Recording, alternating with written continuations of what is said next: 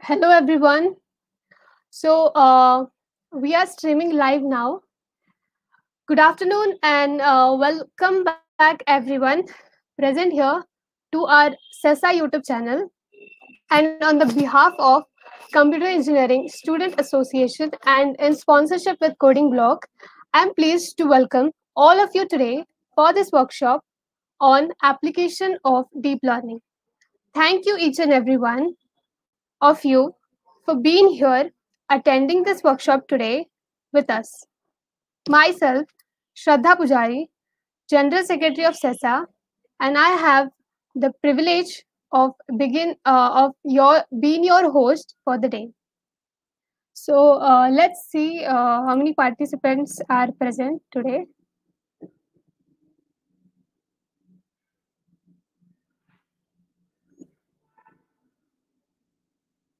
Come on, guys, join fast. Okay. So, are you guys fascinated by how deep learning will power intelligent to process data and solve complex problems? If you are excited and fascinated, please type in yes in the comment. I would like to see yes in the comment box. Please come on quick. I want to see how many people are excited about today's workshop.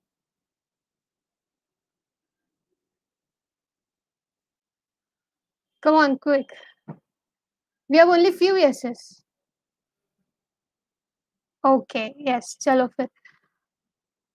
Okay, so you are on a right track. We'll be talking today about one such application of deep learning, that is handwritten digit classification on Mnist dataset using artificial neural network. We all know deep learning has gained popularity recently only because it has succeeded in solving a broad range of tasks that were extremely difficult to achieve only a decade ago. This field of deep learning is highly dynamic because the libraries, the scientific papers, the training data set and also are most often available on open access platform. Okay, so I guess we have something. Okay, and we have something for our participant today. So stay tuned till the end of the workshop. We have a small quiz coming for your way, and where you can win coupons from coding blocks. Are you guys excited for that? Okay, so I would like to kickstart today's event by welcoming our today's speaker for the day, Mr. Mohit Uniyal, who is currently working as an instructor and a product manager at Coding Blocks, and he's also the mentor at TensorFlow. He has worked on various projects such as text generation using Markov chain and deep learning for musical generation and many more. So not only this, but Sir has also bagged many prizes at various coding competition. We are really glad that Sir, you could set aside some time from your busy schedule and you're present here with us. Thank you so much, Sir, for gracing today's event. So it's quite an exciting itinerary, and we have ahead. And I truly hope that this workshop is informative at the same time full of learning for all of you. By the end of this workshop, you will have a good understanding of what deep learning, and you will also learn how to build an application which you are going to study now of deep learning. So stay tuned till the end of the workshop. We have a quiz coming also, and also you will win a coupon. So I guess we have your Maharashtrian public also. So and today we know today is Marathi Day, right? So I would like to speak few words in Marathi, and if you have any, okay. So first of all, माझ्या सर्व मराठी बंधू आणि भगिनींना महाराष्ट्र दिनाची हार्दिक शुभेच्छा. And also, we all know you might be having questions. So प्रश्न, जर प्रश्न सुटण्यासारखे असेल तर काळजी करण्यासारखे काय, आणि तो सुटत नसेल तर काळजी करून काय उपयोग. Okay, so now you may have questions, right? So you may type in the chat box whatever question you have, and at any time during this workshop in the chat box you can type your question. We'll collect this and address them during the Q&A session at the end of the workshop. Over to you, sir. Thank you. Thank you very much, Shraddha, and all the team, Bhargav, and all the team for inviting to this session. So, good afternoon, everyone. So, my name is Mohit. I'm instructor and product engineer at Coding Blocks. So, the session will be on deep learning, right? So, we'll see the basics of deep learning first, and then we'll move on to the application, and also we'll be writing code for creating a mini project kind of thing, right? That can actually detect the numbers from the images. For example, if you write a number like 8 in an image, it can actually detect this thing, right? Cool. So I think we can then directly start with the basics. So if I can share my screen, just a second.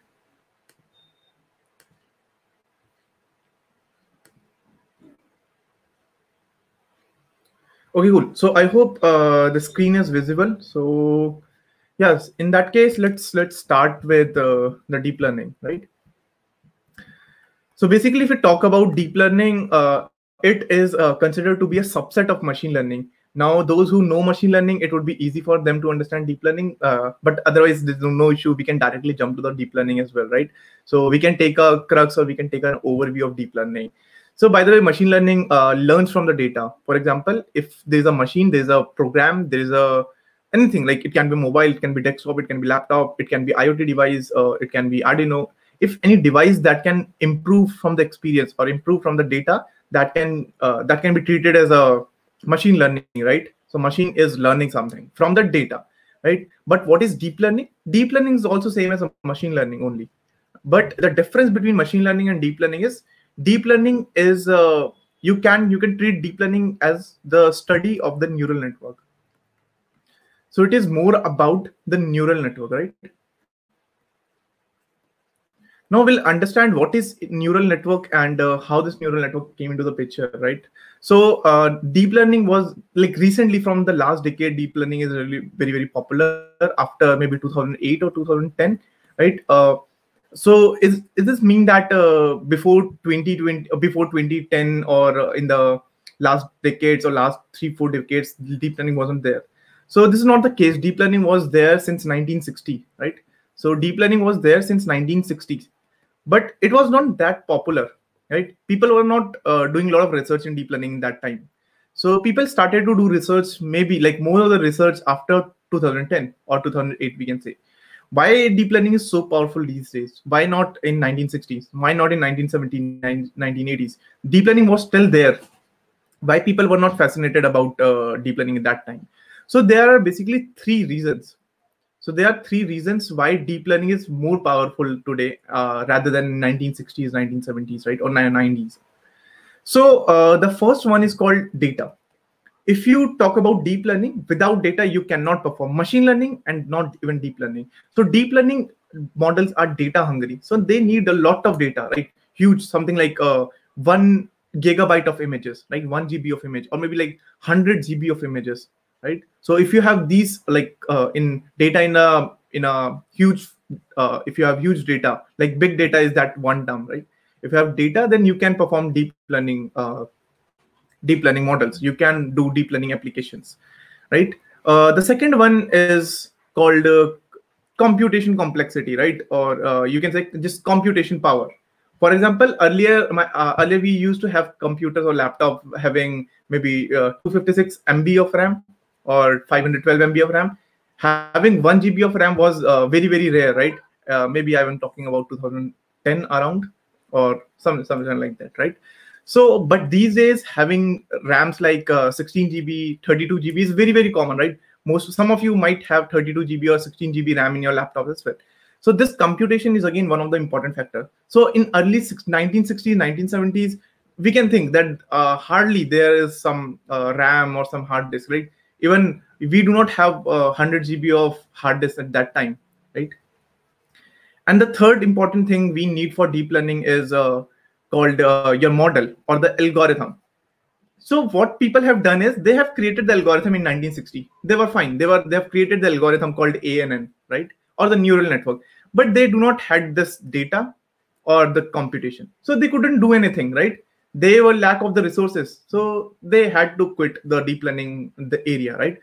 So, but now in I would say in early 2000s, right, 2010, 2012, we are creating a lot of data. For example, Facebook chat, WhatsApp chat, right, YouTube videos, even the audios that we send, right?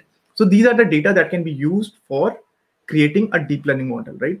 So we'll understand why deep learning is important. So as we have said, that deep learning is just the study of neural network. This deep learning can be used for any task. For example, if you have heard about self-driven car, right? Uber and Tesla are creating self-driven cars. So this self-driven car can also be created. In fact, it is created using deep learning, right? Even there are other example, like you must have heard about this smart speaker like Google Home or Alexa, right? So how these speakers can understand English. For example, if you speak to your mobile phone like, okay, Google, wake me up in 1 hour, it automatically go to the alarm clock and set an alarm for the next 1 hour automatically, right? You can understand the English language.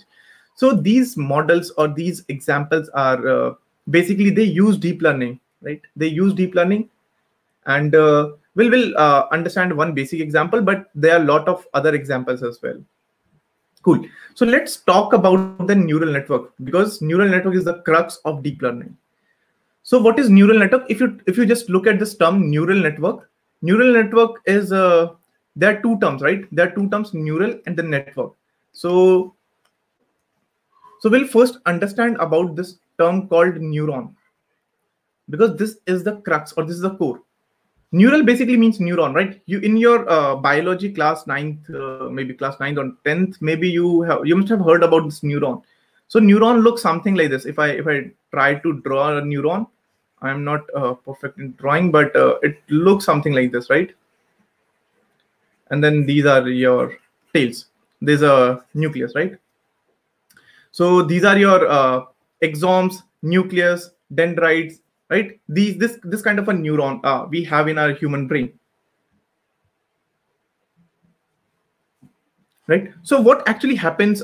We have we have neurons in our human brains, and these neurons actually helps to pass the electric signal. For example, if I touch a hot vessel, the electric signal will pass from my hands to the brain, and it actually tells the neuron, the electric signal will be processed, the information will be processed, and the brain will output a signal that you need to pull your hand off immediately, otherwise you will get hurt, right? So this is kind of information that we pass through our brain process and then gives the output. Now brain must have learned these things. For example, if someone is let's suppose we take example of cricket, right? If someone is giving a fast ball, you obviously know that you need to hit maybe a millisecond before the ball is coming to you, right? So you create your reflexes, you make your reflexes very strong. If someone is making putting a small, maybe medium ball, or maybe a spin ball, you have the idea how you want to play, right? Because you have your reflexes very strong. And how did you make your reflexes strong? By training your brain. The same way we train the deep learning model also. So the whole idea of this deep learning is to mimic the human brain. It is to mimic human brain. Now mimicking means to copy something, right? Obviously we cannot create human brain artificially, but what scientists wanted to do, they wanted to see how a human brain actually learns, and they wanted to replicate the same thing in the computer, right? They wanted to create something so that we can have a artificial human brain in our computers, because human brain is very intelligent thing, right, in the whole world.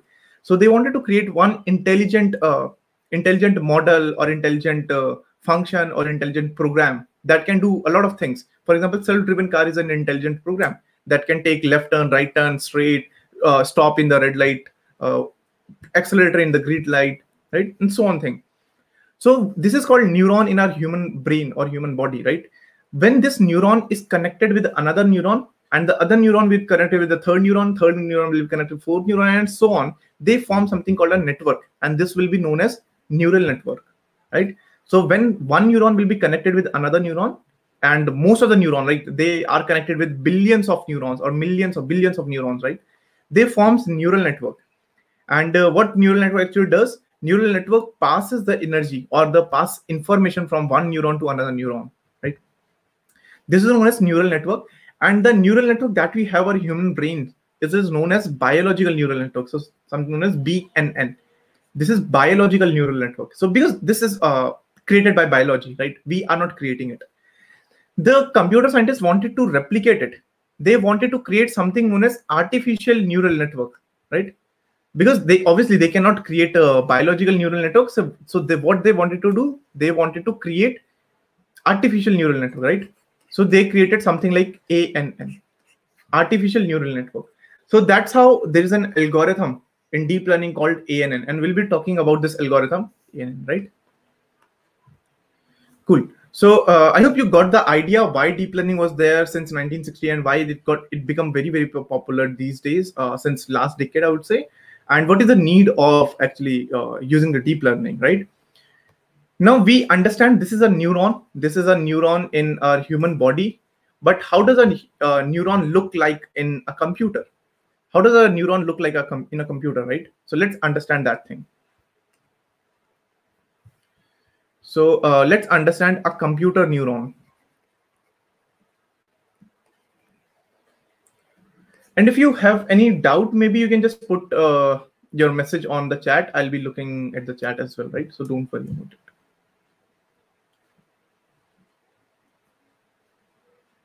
Okay, so how does a computer neuron look like?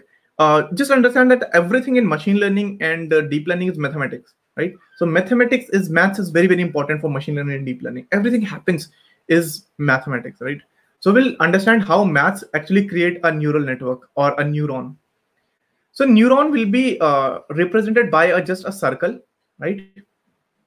Let's take an example first, right? Okay. So this neuron will have two parts. So this one is the first part. This one is the second part. Let's take an example that you have to predict the house price.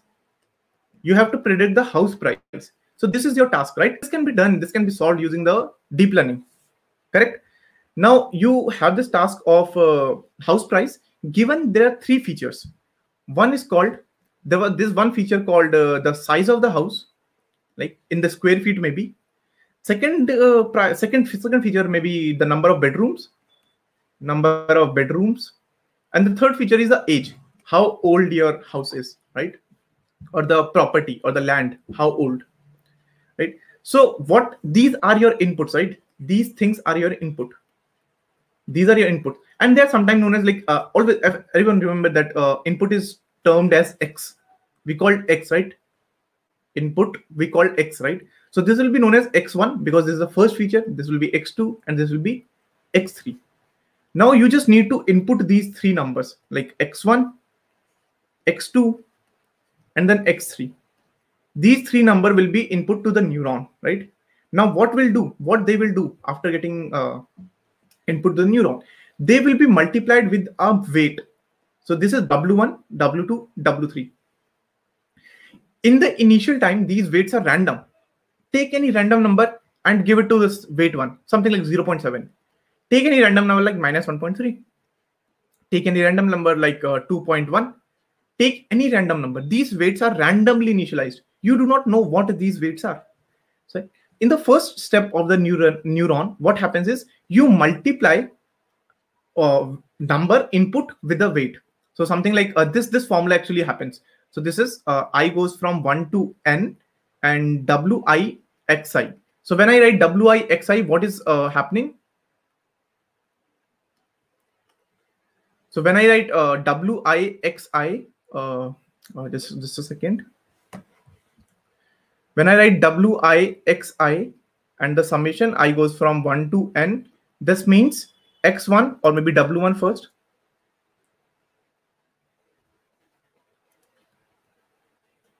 So this will be w1 x1 plus w2 x2 plus w3 x3. So this actually happens, right? This is wi xi. Wi xi, you need to multiply wi and xi, w1 into x1, w2 into x2, w3 into x3, right? You need to multiply. So the neural net, the first step of the neuron is to do multiplication of the weights, and so these are known as weights. These are known as weights, right? These are known as weights. So first thing is you need to multiply this thing, and this will be known as Z. Let's call it as Z, right? I want to give a quantity. Let's call it as Z. Right? So let's call it as Z.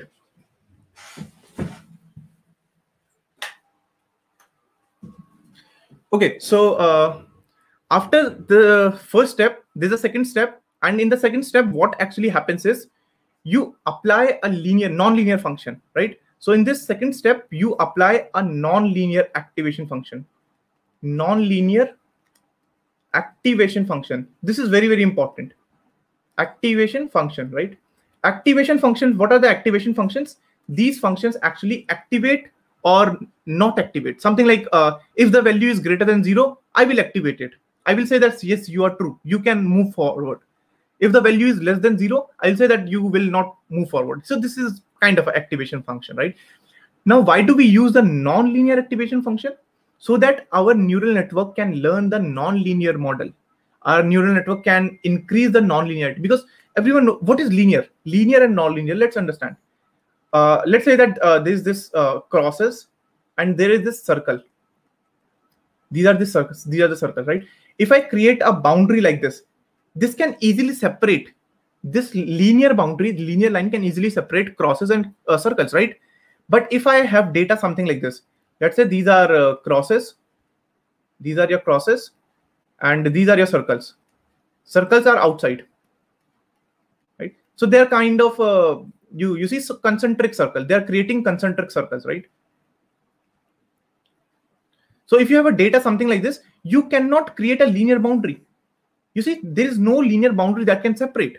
There will be a non-linear boundary, definitely. So non-linear boundary will look something like this, right? So this can separate circle and the crosses. So and a lot of time in deep learning or in the real world, we have non-linear data. Like images are highly non-linear. Images are not linear data. Music or the voice or the speech is not a linear data. It is a non-linear data. Similarly, videos are non-linear data. So if you have a non-linear data, you need this functionality.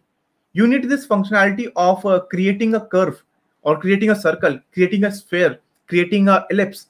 You cannot be satisfied with just a line. So what are this activation function? They introduce the non-linearity, right? They introduce non-linearity. Now there are some functions that you can use. Functions like one function is called ReLU. Very, very popular function is called ReLU. There's another function called sigmoid. There's another function called softmax. And there's one more function called tanh. And in fact, what you can do, you can also use linear function. You say that I'm using a linear activation function. We'll understand why we use linear function and when we use. So this is linear. This is linear function. So these are few popular non-linear activation function. Obviously, linear is just a linear function. This is not non-linear, right? But most of times we use non-linear functions. So most of times we use this ReLU. ReLU is very, very popular. This is very popular, right? Very popular. So let's apply a ReLU function. So ReLU stands for rectified linear unit. This is a function name. How this function look like? So if I write ReLU of Z, this will be Z if the Z value, if the Z value is greater than 0, otherwise it will be 0 if the Z value is less than 0. Simple, right? This is a very small function, very, very small, but this is very, very popular. So this function will look something like this. If I have this Z value, right, the function will look something like this. So if the Z value is 0, the value of ReLU of Z will also be 0. But if it is greater than 0, then the value of it would be Z. This is how ReLU function look like. Correct? So we apply this non-linear activation function, and this will be your output. So I can say that maybe I'll assume that G is the function name. Maybe G is like the ReLU, and you will apply Z. You say whatever value you get from the first part, you apply non-linear function into it. Just pass the Z value into the ReLU function. So ReLU ko I'll just define it with Z, right? And this is your prediction. You will get the prediction, right? You'll get the prediction. As simple as that, right? So this is how a neuron look like. Now let's talk about the neural network, right? This is one neuron. This is just single neuron. Single neuron does two things. One is the multiply input with the weights and add them together, sum them together. Second part is add the nonlinear function or the activation function, right? So this is it. There are some functions like sigmoid. We'll talk about sigmoid when we use sigmoid, right? And most of the times we use ReLU. Now let's talk about neural network. Or you can also call it as a artificial neural network, because it's the same thing, right? Neural network. Or maybe you can call it as a artificial neural network, same thing. Now, instead of just one neuron, what you do, you add multiple neuron, because each neuron will be connected to different neuron. This is called neural network, right? So let's say that these are your input, x1, x2, x3, where x1 is the size of the house, x2 is the bedroom, number of bedroom in your house, and the third one is called the age of the house, right? So there is one neuron, right? This is one neuron. The input will go here, input will go here, input will go here, right? It will have two parts. It will have two parts, right? So W1 will be multiplied with X1, W2 will be multiplied with X2, W3 will be multiplied with X3, right? And the first part, it will calculate the Z. And the second part, it will calculate the A. A is like, whenever I write A means Z of Z. Activation function, when you apply Z into the activation function, it will become A, right? Cool. So let's write, this is just one neuron. Let's create one more neuron, no? Let's create one more neuron. And the same thing will happen. X1 input will go, I'll put it with some different color. So this will go input to this neuron. This will go input to this neuron. This will go input to this neuron. And similarly, there will be different weights. W1, W2, W3. And same thing will happen. You will first calculate A, then you will calculate Z. And let's say there's a different neuron as well. There's one more neuron, right? Input will go from here to here, x1 to this neuron, x2 to this neuron, x3 to this neuron. And same thing will happen. There will be W1, there will be W2, there will be W3. How these W1, W2, W3 will be defined? How do we define this W1, W2, W3 in the starting? They will be randomly initialized. Like take any random number, 0.1, 0.7, minus 1.2, anything, any random number, right? So what will happen now? You have three numbers or three number, right? Obviously you have three numbers. So what will happen with these numbers or these output? What you do, let's create two more neurons, something like this, 1 and 2, right? Because eventually we need one output. Eventually we need a one output, that is the price of the house. That is price of the house. But right now we are getting three output, one from this, one from this, one from this.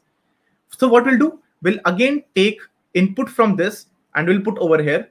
We'll take input from this, we'll put over here. We'll take input from this, we'll put over here. And again, this will have two parts. This will also have two parts. Something like this. This also calculates Z and A.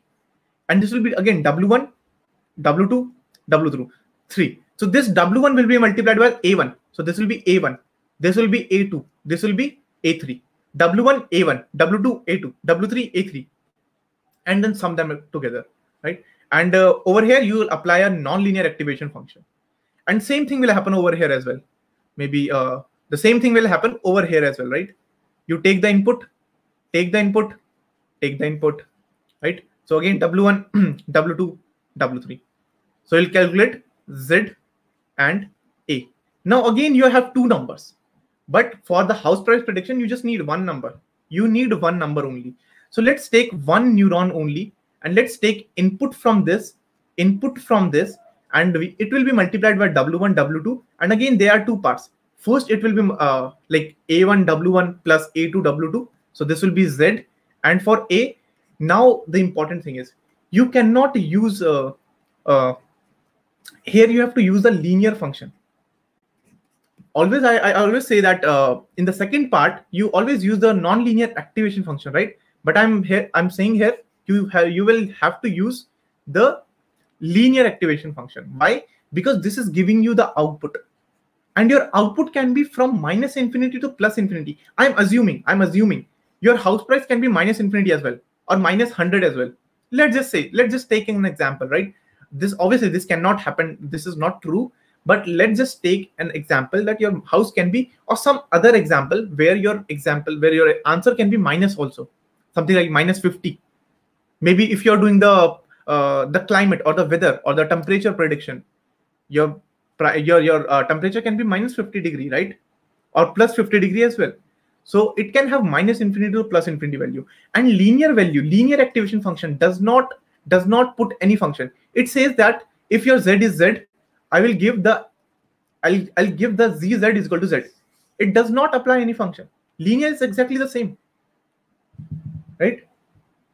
Linear is exactly the same function. We'll also understand what are the different mode type of function and when we use this function. But always remember, okay. So now let's take the overview of what has happened over here. So this layer is called the input layer, because this is giving you the input, right? X1, X2, X3. These are your three input, which is size of the house, bedroom, number of bedroom, and the age. These are known your hidden layers. These are known as your hidden layers. Correct? These are known your hidden layer. And this one is called your output layer. This is known as your output layer, right? So this is the terminology that we use in the neural network. So one is called hidden layer. One is called input layer, that actually gives you the input, actual input. Second one is called the hidden layer. And the third one is called the output layer, right? If you have to predict just one number, you always have to use the output layer, one neuron. So we will also understand how many neurons you have to use in each layer. For example, how do we understand that we have to use only 3 neurons? How do we have to understand that we have to use 2 neurons in this layer, right? Cool. So, okay. So so what this neuron is actually calculating, you understand this thing? This is actually known as your feature. Each neuron, each circle, you see each circle is a neuron that calculate a different feature. For example, in the starting, we had 3 features, X1, X2, X3. Now what I'm doing is I'm combining these 3 features and I'm finding one feature. Maybe it could be something like the locality. This can be locality. You do not know what these features are, right? Generally, humans does not know what these features are. These features are actually computed automatically by the neural network. Maybe this can be the locality, and this can be you can say that the zip code, or like how the area of the house is, surrounding of the house, right? Something like that, right? So these neurons actually represent some features. So because they are combining multiple things, for example, size, bedroom, age, and they're combining multiple things, right? They are the combination of multiple things, and thus they form a new feature, which we generally do not remember or we do not know, but they are representing some features only, right? Similarly, these neurons are also representing some features. These are also representing features, right? They are also representing features. So again, and this one is representing the output, because this is the final layer. I have said that this is the final layer, so this will represent the output only. But all these things are representing the features. All these circles or all these neurons are representing the features, right? Cool. So let's move forward. This is known as artificial neural network, or neural network, just called neural network. Now let's take one more example. You see, you have one X1, X2, X3, and then you take this time you take 4 neurons. It's totally your choice how many neurons you want to take. 4 neurons, then 3 neurons. Let's take 3 neurons, right? Let's take 3 neurons. Let's again take 3 neurons, and let's take just 1 neuron, right? This will be connected with this. This will be this, connected with this, connected with this, connected with this, connected with this, connected with. All these are connected with each other, right? All these are connected with each other. You see, all these are connected with each other. And basically what they are doing, they are passing the information, or they're passing the signal from one neuron to another neuron, or from one layer to another neuron, and this will be your prediction. When you have multiple layers, a lot of layers, what you have is called deep neural network. Deep neural network, or sometimes known as DNN. DNN, right? Deep neural network. So sometimes you will hear this term called artificial neural network or the deep neural network. They both are same. Let's suppose that when this layer, number of layers are become 10, 20, 30. Even there are some neural networks that have 50 layers, right? You see, so complex. So what actually happens when you have just one layer? You see, this is also one layer. This part is actually one layer neural network. This is just one layer because there is single neuron. If I talk about this, this is 3-layer neural network because input is not counted. Input is not counted in the neural network layer. So this is 1, 2, 3. 3-layer neural network, right? This was 1-layer neural network. 1 layer because there is only one neuron. And this is I guess 4-layer neural network. 1, 2, 3, 4. 4-layer neural network, right? So what actually happens when you increase the depth of a neural network? You increase the complexity. You make this neural network more complex. If it was very, very simple, if it was just one neuron, it is simple, right? It is simple. It looked like a simple, right? It also computes the simple things. But if you have 3 layers, it is slightly more complicated. If you have 4 layers, it is even more complicated than the 3 layer. If you have 50 layers, it will be even more complicated or more complex. So when do we need to create more complex neural network, and when do we want to create a simple neural network? We will understand it. So whenever you have a data set, or whenever your task, whatever you want to do, something like house price prediction, it's simple. It's comparatively simple, right? So maybe I can say 3 or 4 layer would be sufficient for house price prediction. But if I have to create a neural network that can run a car, maybe self-driven car, you need to create a neural network of 200 length or 200 depth, 200 layers, right? Because self-driven car example is not simple. It's very complex example. It's got very complex use case, right? So if you have a very complex use case, you need to increase the complexity so that your neural network can learn even more complex thing, even more complex data, even more complex functions, right? So depending on the use case, we choose the length or the number of layers of the neural network, right? So this is one use case. This is one idea. How do we choose the number of layers? Depending on use case, how our example or what example we are performing, what application we are doing. So if we have a simple application, we'll use 3 or 4 layers. If we have deep or big application, we'll use more number of layers. Cool. Then let's move forward. And again, these neurons are actually features. Something like this: x1, x2, x3. What are they? They are features. They are number of size of the house, number of the bedroom, and the age of the house, right? Similarly, these circles, they are also representing some features, but we do not know. Generally, we never know because it is very, very difficult. But they are the combination of the input features. They are in combination of input features. For example, x1 into x2, x1 multiply x2, something like that. So if you take size into bedroom, the multiplication of this becomes the area of the house, or area and size look the same, right? Or maybe we can take a different thing.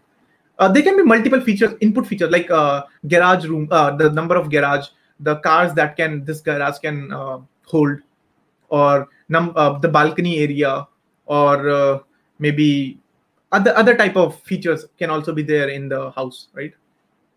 But always remember, these circles represent the features. Okay, so what more we can do now? Cool. Always remember these hidden layers. These are hidden layers, right? These hidden layers. This is output layer. This is input layer. Most of the time, I'm saying 99% of the time, in the hidden layer, we always use ReLU. So if you do not remember that, what should I do? Which function should I use? So if you get confused that which function should I use, always use the ReLU function in the hidden layer, right? In each of these neurons, always use the ReLU. 99% of the times, or in fact 95, I would say 95% of the time we use ReLU. 5% times there are some different things that we use, and you can only understand when you master this deep learning algorithms. When you understand deep learning algorithm, then you will understand when we use 10H, when we use sigmoid, when we use other activation functions, right? But let's talk about the output layer, right? Let's talk about output layer. Okay, so output layer. So this thing called regression and classification. There are two things in machine learning and deep learning. This is the example. This is the concept. This is not only for the deep learning, but this is a general concept. This is a general concept. Regression. I'll first give you an example. Regression means when you predict continuous value. When you predict continuous value, right? Something like example when you predict house price. Okay, I think there's some issue. Just a second. Example when you predict house price, right? So whenever you predict the house price, it means you are doing the regression, right? So whenever you predict house price, whenever the challenge is to predict house price, it means you are doing regression. House price, price of house. Whenever you predict the marks, again marks can be continuous, something like 75.5 or 89.2.5, right? So again, if you want to predict the marks, it is regression. If you want to predict the temperature, it is also regression, because temperature can be 41.5 degrees Celsius, something like that, right? Or 36.8 degrees Celsius. I hope everyone understand what is continuous value or the real value, right? One more example, the last example, let's suppose you want to predict the price of stock price. That will also be regression, right? So I hope you got the idea what is regression, predicting the continuous value. Let's talk about the classification. Classification, I'll first give the example and then I'll summarize what is this, all small definition. Let's say that you have to predict whether the person will survive of COVID or not. Survive or not from the COVID. Like if that person diagnosed as COVID, you have to predict whether the person will survive COVID or not, depending on some features, depending on the report of the person, depending on the health condition, depending on the number of days the COVID has been detected, right? So depending on a lot of criteria, we have to predict whether the person will survive or not, right? Let's take one more example. Depending on few criteria, you have to predict whether a person will buy the credit card from maybe HDFC Bank or not, right? You cannot say 9.5. Here you cannot actually predict 9.5, 41.5, 3.8. You cannot predict the continuous value. Here, what you have to predict is whether someone buy or not buy, whether someone survive or not survive, whether someone get diagnosed of cancer or not cancer, right? Whether someone will pass the exam or will not pass the exam, right? So you see what is the difference? You are trying to do the classification. Classification means categorizing into classes, right? Or categorizing into different classes or different categories, right? Categorization or the converting into categories. So if I say that there is a person one, let's say there's this one person P1, we have to tell whether this person will get passing marks, will get passed or not in an exam. Now, depending on the features, but how many hours he has studied, how many assignments he has submitted, how many bunk lectures he have done, how attentive he was, what is the progressive rate, or how much is the efficiency of this person. Depending on these input, we have to predict whether the person will pass an exam or not. This is known as classification, but this is only binary classification. Binary classification. Why it is binary classification? Because bi means two. Buy means two. There are only two classes: survive or not survive, buy credit card or not buy credit card, get pass or not pass, right? Not pass. So this is known as binary classification. But there are other examples of classification called multi-class classification, called multi-class classification. So multi-class classification, what is multi-class classification? You have multiple classes. Something like, if you take an example, let's say that I have given you an image, right? This image can be of 4 options. I give you 4 options, and this image can be one of these options. Something like cat, it can be cat, right?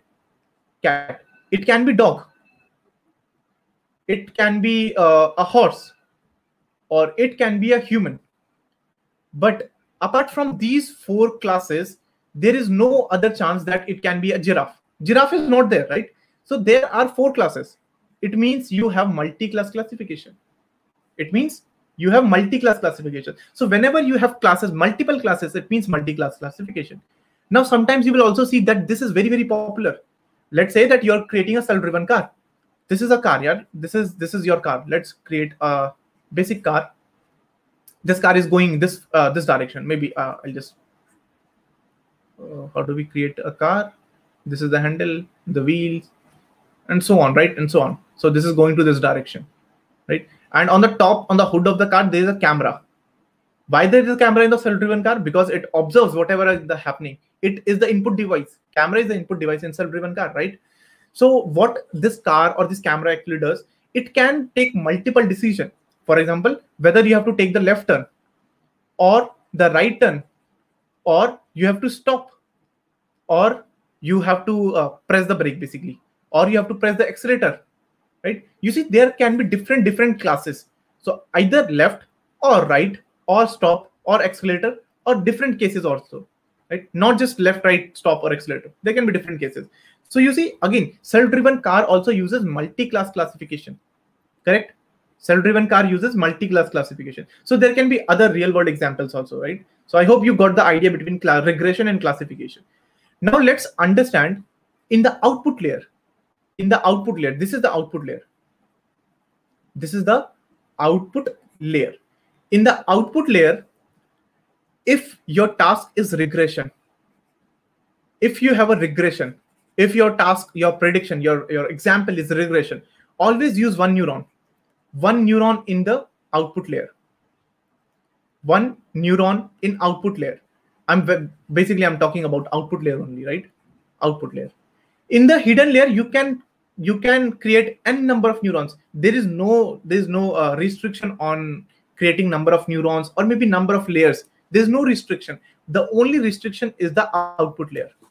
In the output layer, if you have a regression task, you use one neuron, and one neuron should have a activation function as linear.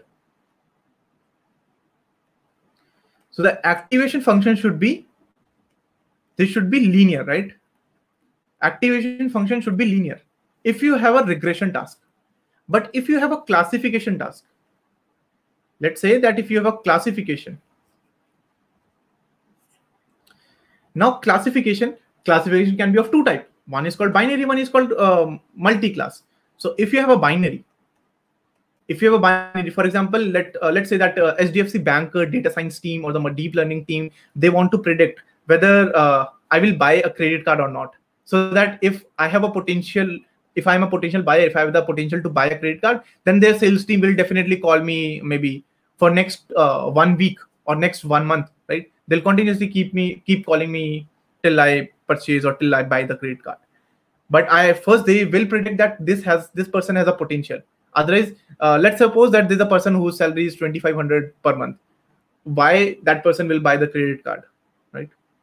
So binary classification, yes or no, something of that. Cat or dog, only two classes, cat or dog, right? No other classes. Binary classification.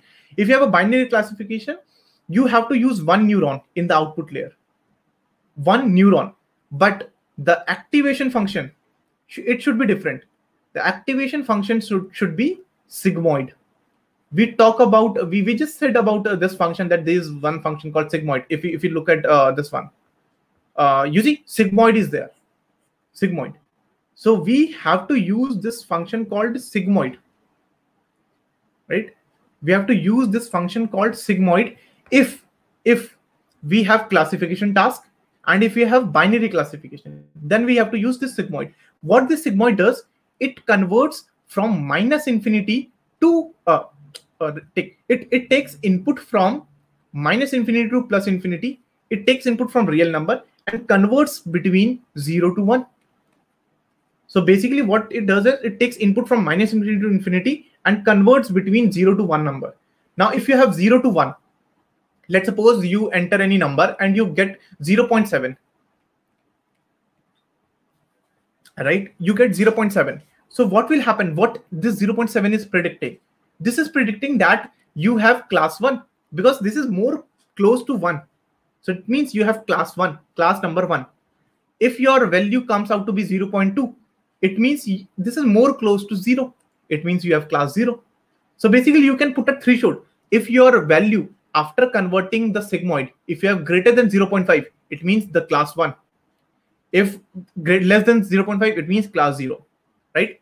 This is for the binary classification. Let's understand about multi-class classification. Multi-class classification. For multi-class classification, we'll take an example that we are going to do in the code as well. So let's say that you have an image. In this image, it's written 1. It's written 1. Then you have another image. It's written 7, something like this. And another image, it's written 0, 0, right? And this image is 28 cross 28 pixel. 28 cross 28 pixel. 28 cross 28 pixel. All the images 28 cross 28 pixels. What I can do is, again, there can be numbers like 0, 1, 2, 3 till 9. So how many classes it will become? This become 10 classes. How many classes it become? 10 classes, right? So 10 classes. So I'll just simply write 10 classes. So 10 classes you have. So it means you have multi-class classification, right? The task that we are going to do today is called multi-class classification, right? Because you have 10 classes, 0, 1, 2, 3, 4, 5, 6, 7, 8, 9. Out of 0 to 9, your image can be anything. So the project or the mini project that we have is called image classification. Given any image, you have to classify that image. You have to classify that image, whether this image is 1, whether this image is 0 or 7 or 2 or 3 or 5 or 4 and 6, whatever, right? So what we'll do is we'll take this input, we'll take the image, we'll convert or we'll flat this input image. So what we'll do?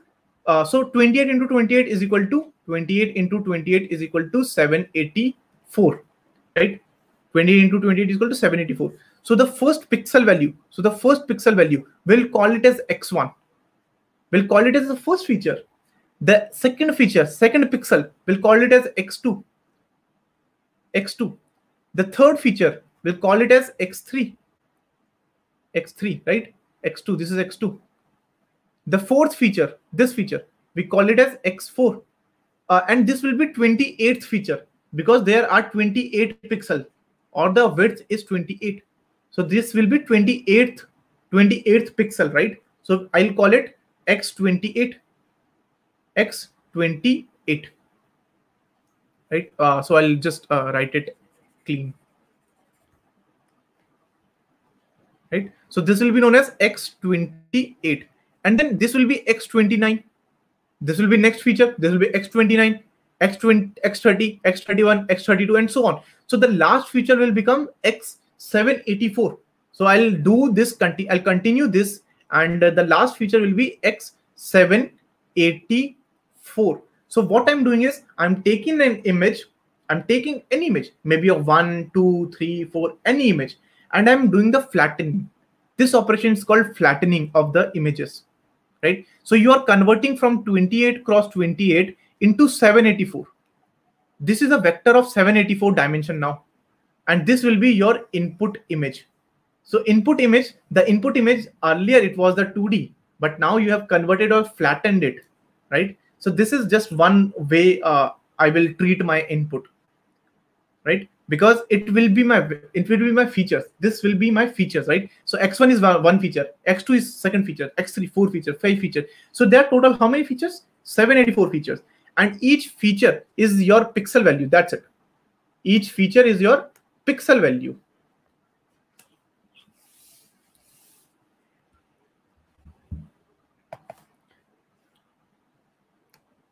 Right? Each feature will be your pixel value. Correct. So now what will happen? Again, you add first neuron, second neuron, third neuron, fourth neuron. Let's just say 4 neuron, right? Then 3 neurons, right? And then maybe again 3 neurons. Now these are your hidden layers. These are your hidden layers. Hidden layer. In the final layer, what you have to do is you have to put 10 neurons.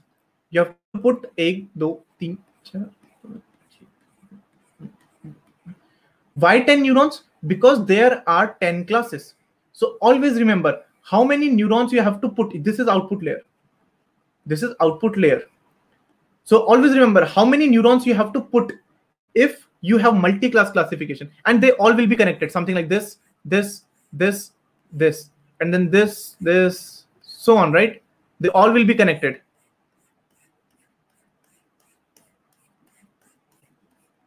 They all will be connected like this.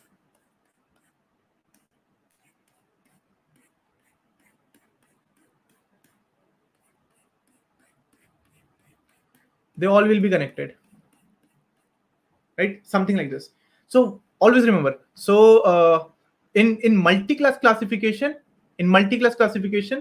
you have to put n number of classes, n number of neurons. So what is n? Total number of classes. If you have 10 classes, how many neurons you will put? 10 neurons. If you have 4 classes like cat, dog, horse, human, how many neurons you will put? You will put 4 neurons, right? So always remember, in the output layer, if you have multi-class classification, you will put that number of classes, the total number of classes, right? Now, why you are putting that number of classes? Why you are putting 10 neurons? Each neuron will be responsible for predicting. The one class. For example, this neuron will say that this will basically say that this is yes or no, whether this is image of 1 or no. This is image of 1 or no. So if you take the image of 1, this neuron will say yes, this is image of 1. This will say 1, yes. This neuron is responsible for saying or telling whether the image is 2 or not. So it will say whether the image is 2 or not. So obviously 2 is not this is not 2 image. So it will say no, this image is not 2, right? This image will be responsible for telling whether the image is 3 or not, so on, right?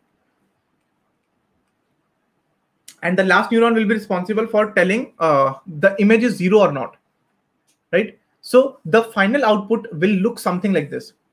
So if you give an image of 6, your prediction will look something like this: 0, 0, 0, 0, 0, 1, 0, 0, 0, 0, 0, 0. I think I have created 1, 2, 3, 4, 5, 6, 7, 8, 9, 10. So I think I need to delete the last 2 zeros. I hope you got the idea. Why? Because all are 0 except this one. And this is saying that the neuron 6. This is saying the neuron 6 is 1. All other are 0. So basically this neuron is saying that yes, 6 is there, and all are saying that 0, 0, 0, 0, 0, 0, 0, 0, 0, 0, 0, 0. Right? I hope you got the idea. So in the multi-class classification, what you need to do, you need to put how many neurons? C number of neurons. And what is C? C is the total classes. C neurons. And the activation function that you will use is called the softmax. So basically these two things you need to remember. Sigmoid, when you have to use sigmoid is when you have binary classification.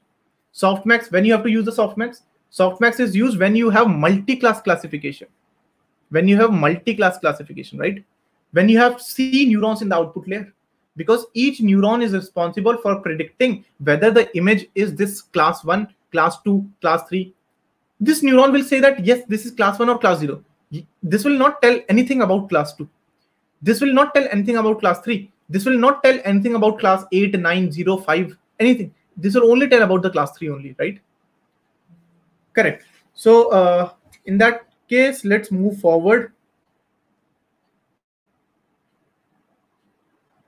Right. So let's move forward. I hope you got the idea about how regression and how to do regression and classification. You got small idea, right? How regression is done, how classification is done, multi-class classification, binary classification. Let's see how neural network learns. Just 5 or 10 more minutes topic, and then we'll directly jump to the code, right? I know that you must be excited about looking at the code, how this is happening, right? So we'll understand how neural network learn. Because if you understand the theory, code is simple, right? I don't think that code can be different in other languages. Code can be different. We will do the Python coding. If you do R coding, it's different. If you do Java coding, it's different. If you do C++ coding, it's different. But the concept always remains same. Concept will never be changed. You pick any language, the whole concept will remain same. about the neural network, about the deep learning, the whole concept will remain same, right? So let's talk about a thing called how neural network learn. How neural network learn, right? So by the way, there is a thing called forward propagation. Forward propagation. Forward propagate, it means to take forward, and there is a thing called backward propagation. Backward propagation, right? So we'll talk about these two terms, forward propagation and the backward propagation, right? So let's take the same example. You have images of 1 2 3 4 numbers. You have to classify them from 0 to 10 class, 0 to 9 classes. So there are 10 classes. So you have features like x1, x2, x3 till x784. Why 784? Because there was an image of 28 cross 28 pixels, right? There was an image of 28 cross 28 pixels, and you have flattened this image. You have flattened this image. Now you put first neurons. You put neurons, right? You can put any number of neurons. I'm not just defining that.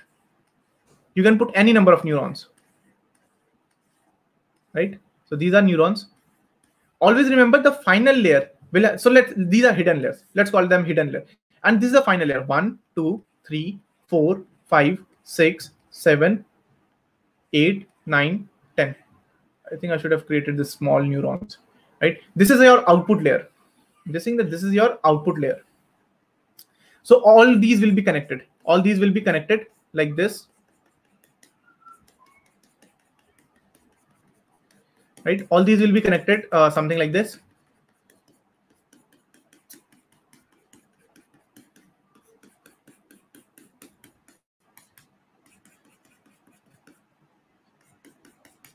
Right? So all these are connected. So this is output layer. The final one is called output layer, right?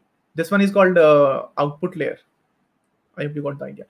So you always have the data, right? So you will have the data. You will have the input image X. You'll have the input image. What you do? You send the input image over here in the input layer. This is your input layer.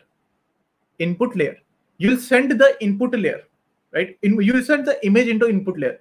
This input feature or the input data will pass the information to this neuron, this neuron, this neuron to the first neuron.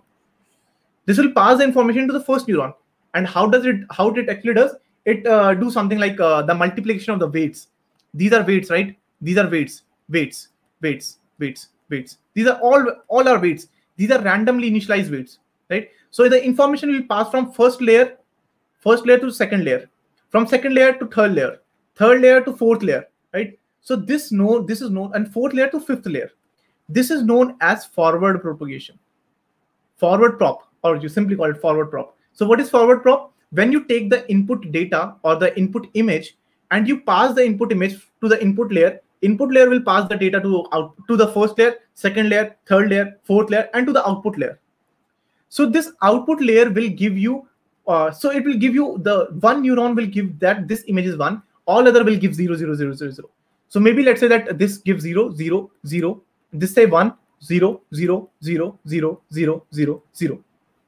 Now it is the image of 0 1 2 3, right? 0 1 2 3. Now if this image, if the original image, if the image that you have provided in the input data, if that image is also of 3, if the image is also 3, if the image is also 3, it means the feature, the vector or the output vector that will be responsible for this will be 0 0 0 1 0 0 0, all zeros, right? So basically what you do is you calculate the loss. Now you calculate the loss. So this is your prediction. This is what your neural network has predicted, that this look like an image of 1. This look like an image of 1. But you say that actual one, what is the actual one? The actual is also 3, right? The actual is also 3. So this will be 1. All will be 0 0 0 0 0 0, all zeros. So you see, actual is also 1. This is actual. Because we know this now, this is 3. We know this from the previous data, from the training data that we have, right? This is 3. We understand this, right? So we have said that the actual is 3, correct? And what neural network is predicting? Neural network is also predicting 3. It means neural network is doing the good job. So there is no loss. So basically you need to compute the loss. There is no loss. There's no loss when you do not have, when you have the same prediction as the actual one. If you have correct prediction, then there is no loss. You are not making any mistake. But let's say that neural network predicts that this is a 6. This is a 6. Now you will say that yes, there is a loss now, because the actual is 1. Sorry, actual is 3. This is 3, right? Actual is 3, but you are predicting 6. Neural network is predicting 6. So there is a loss.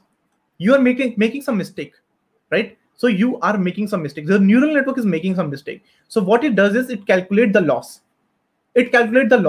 And then it do the back propagation.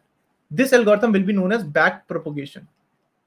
Back prop, or in short form, we call it as a back prop, right? We call it as back prop or back propagation. And there is one algorithm in machine learning that is used called gradient descent. And what it does actually while doing the back propagation, it updates the weights. So it will update these weights, all these weights, like W1, W2, W3, W4, W5, W6, all these Ws, right? It will update all these Ws while doing the back propagation. And then again, it will send the image, and now it will try to predict.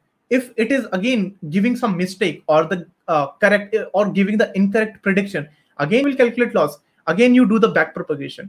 And while doing the back propagation, you update the weight. You update the weight in such a way that the neural network learns something.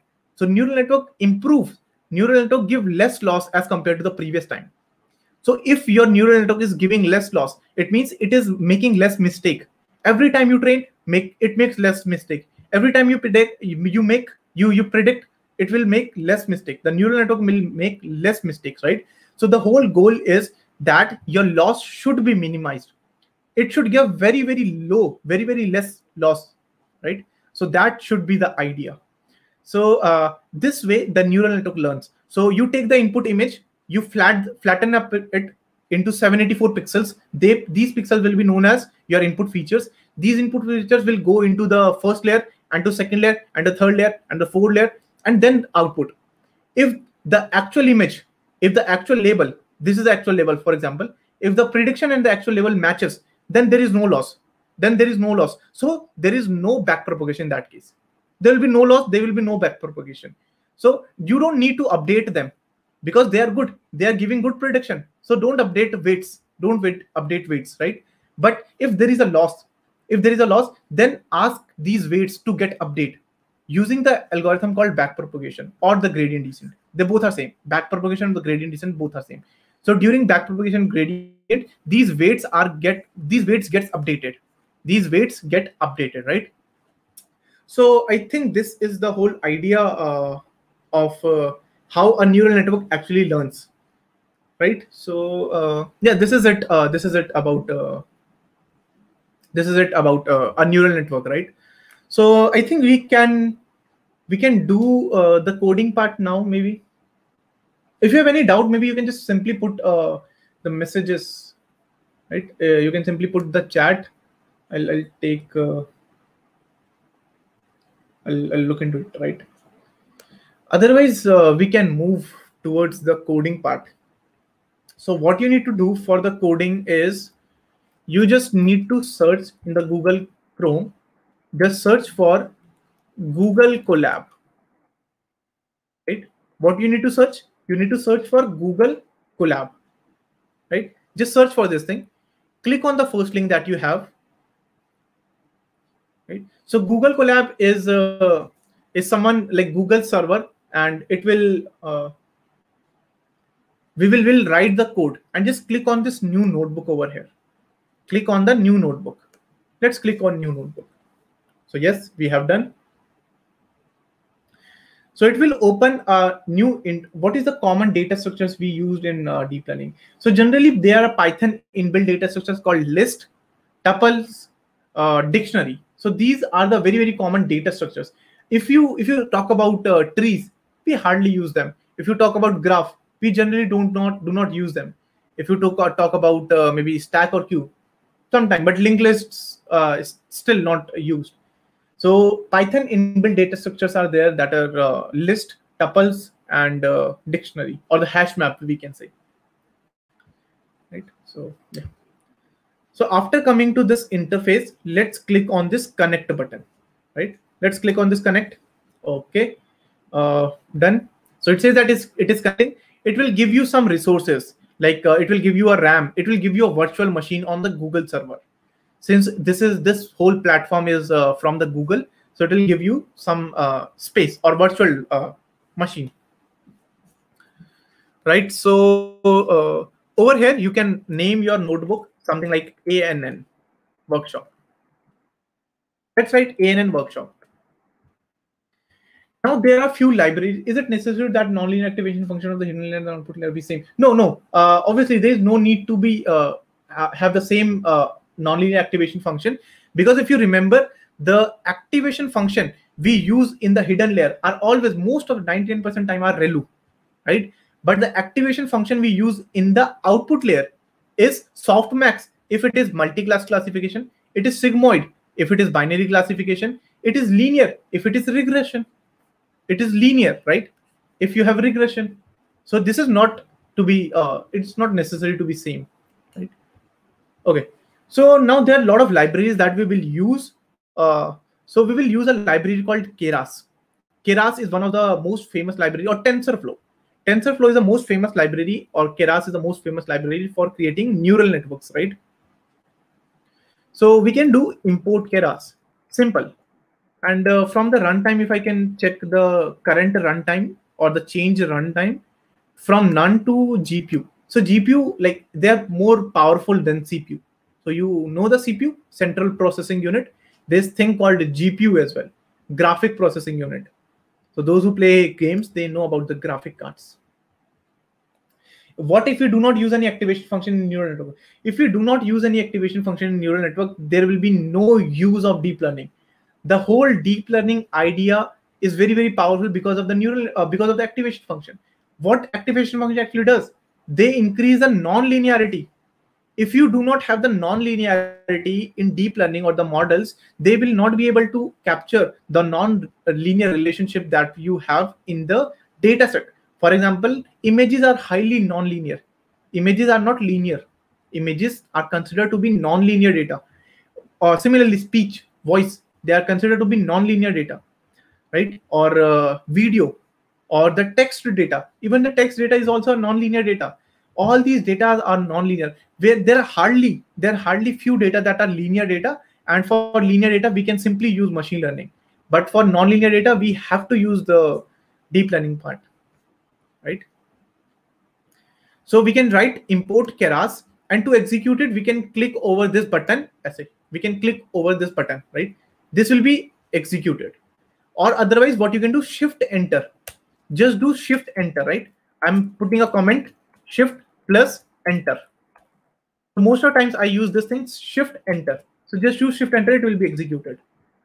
So let's also take the data set. So what I'll write, from keras.datasets, I'll import Mnist. So you remember, Mnist was one type of data set that can be used for the handwritten digit. Handwritten digit, everyone remember? So that is known as Mnist. Mnist, right? Handwritten digit is known as Mnist data. So I'm saying that from keras.datasets, import this Mnist, right? So I will write Mnist dot, and there will be a lot of functions that will be available. So one function is called load data. So I'll call this load data, right? So load data will give you 60,000 images, 28 cross 28 grayscale images of 10 digits, right? So it will give you 60,000 images, and each image is 28 cross 28 image. And it returns four things. It returns four things. It will return four things: X train, X underscore train, Y train. I'm keeping a variable.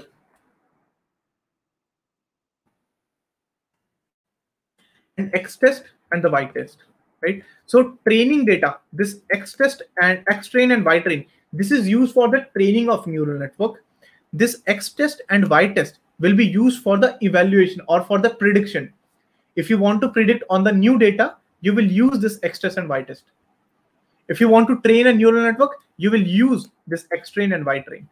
And for the prediction or the evaluation, you will use X-test and Y-test. So we have we have found, right? Now, if you look at this X-train.shape, shape basically means how many images are there. So it tells there are 60,000 images and each image is 28 cross 28 image. One image is called 28 cross 28 and there are total of 60,000 images. How to switch to GPU? So you can click on this runtime. On the top, there is a runtime and you can click on this change runtime. And from here, it was earlier none and then you can use to GPU. So you just need to go to the runtime, right? Runtime you need to change to GPU. So this is runtime, right? So if I pick one image, if I pick the first image, so first image you can pick something like train X train of 0. So this will pick first image. And now this look like numbers. This is not looking like an image, right? Can we see any image in this? No, right? We cannot see any image. So what are they? They are the pixels. They are the pixels of any number or any image. Now, what if I want to represent this image? Yes, we can do this. So for this, what we will do, we will use a library called matplotlib, right? So let's come down, or maybe we can delete this. I don't want to see these lot of numbers. I can delete this and execute one more time. Or maybe you can simply, if you want to delete a cell, you can simply hover over this and there's a button over here, delete. You can also delete it from here. So I don't want to see these lot of numbers because they do not make sense to me, right? So what I'll do is I'll import a library. So I'll import matplotlib. So this library is used for plotting something or plotting any image, right? So I'll use matplotlib.pyplot as plt. I'll use this. Let's import. I will import this. So I'll create a function. So in Python, we create function, right? def. Def stands for define a function or definition. So the function name is show or maybe display, and it will take an image or basically take the data or take the data. And what it will do plt dot imshow data dot reshape into 28 and 28, and that's it. So what it does, there's a function called display that takes the data, and data you need to display this. You need to display this image. So to display any image, you use plt. What is plt? Plt is matplotlib, because matplotlib is a library you are importing, and this library is used to help. It is used to display images. I'm right. plt.imshow. Imshow means show the image, right? And I want to display the data image. Data, right? Whatever the data you will give me, I want to display that. First, I will reshape into 28, 28. That's it, right? Display it in the image. Now, if you execute it, and if you call display, and you pass X train of first, X train of 0 basically, so it will pick the first image and it will display it. You see, so the first image, I think this is a 5, but I said that they are colored. They are grayscale. Why they seems to be colored? Because it automatically gives the color. So basically, if you want to put a black and white, you can write CMap is equal to gray. You can write CMap is equal to gray. Right now, if you execute it one more time, Shift Enter to execute, you see this time you are getting black and white image. Right, and the image is 28 cross 28 pixels. If you take one more image, maybe the next image like 1, so this will be 0. If you take maybe any image, random any image, 6, 8, 9, 8, it will be one more any image, 3. This look like a 3. This is handwritten, right? This is a handwritten number. So what we have to do is, given any image, we have to predict its number. And by the way, they also have their labels. Like if I do print y train of 6, 8, 9, 8. So this will give me 3. This will give me 3. You see over here 3. You see, it has given me 3. If I change this number to maybe 12, it will give me any other image, and it will also give the label. So label is again, oh, it again got 3. But let's try with 13 now. So this time 6. You see, the image is 6, and also the label is 6. So it means that I have the actual label also. So you remember, because for finding the loss, how do you find loss? Because you have the actual label. That's how you can only find the loss. If you do not have actual label, how would you be able to find the loss, right? You cannot do. So that's why this actual label, it's also important. Actual label is also important, right? That's why we have used this y train. We've used this y train because it has the actual label, right? Cool. One thing is, what we need to do, we need to flat all the images. If you remember, from 28 cross 28, we need to flat it into 784 dimension. So how do we flat? There's a function called, if I write xtrain, I can reshape it. Xtrain is equal to xtrain dot reshape 60,000 into 784 because earlier it was 60,000 comma 28 comma 28. So each image was there, 60,000 images, each image was 28 cross 28. What I want to say is, keep 60,000 images as it is, 60,000 images as it is, but this 28 cross 28 will become 784. Basically the image was looking like this, but what I'm saying is I need to flat it. I want to flat. Earlier it was looking like this. I want to flat it. I want to flat all the pixel into 784 dimension vector, because this is something like this will be x1, x2, x3, and the last one would be x784, right? Because you need to give the input into this format, into one dimension, right? So I have reshaped. If you check now, xtrain dot shape, now you will see 60,000 comma 784 now. What it was earlier? Earlier it was, you see, earlier it was 60,000 comma 28 comma 28, right? Earlier it was 28 comma 28. Similarly, let's also check for xtest. So the right now xtest shape is 10,000 comma 28 comma 28. So there are 10,000 images. I want to change it. How do we change? Xtest is equal to xtest dot reshape 10,000 comma 784. Now if you check xtest dot shape, this will become 10,000 comma 784. Correct? 10,000 comma 784. Now if you check y train, y train dot shape, let's check y train dot shape also, right? So y train dot shape says that this is 60,000 only. So it means there are 60,000 numbers. What are these numbers? Let's try to print them. What are these numbers? Let's print y train. Or you can write print of y train, print y train, something like this. Okay, so by the way, it is showing 3 numbers and then dot dot dot and the last 3 numbers. First 3 number, dot dot dot, last 3 numbers. If you want to display first 50 number, you can write from 0 to 50. From 0 to 50, display me 50 numbers. So these are the 50 numbers.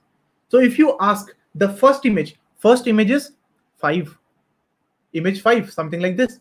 If you ask second image is 0, right? As something like this. The third image is an image of 4, something like this. The next image is image of 1. But this is not how we want label. What we want label as one hot encoded. This is known as one hot encoding. So what is one hot encoding? If you have one image, others will be 0, only that number will be 1. Something like this. If you have just a second.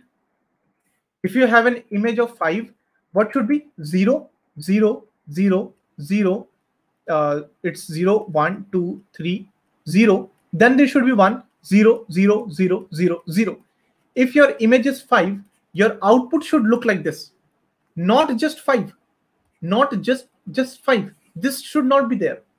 I know that this is correct, but we have to convert into this format. Why? Because otherwise, how would our neural network be able to find the loss?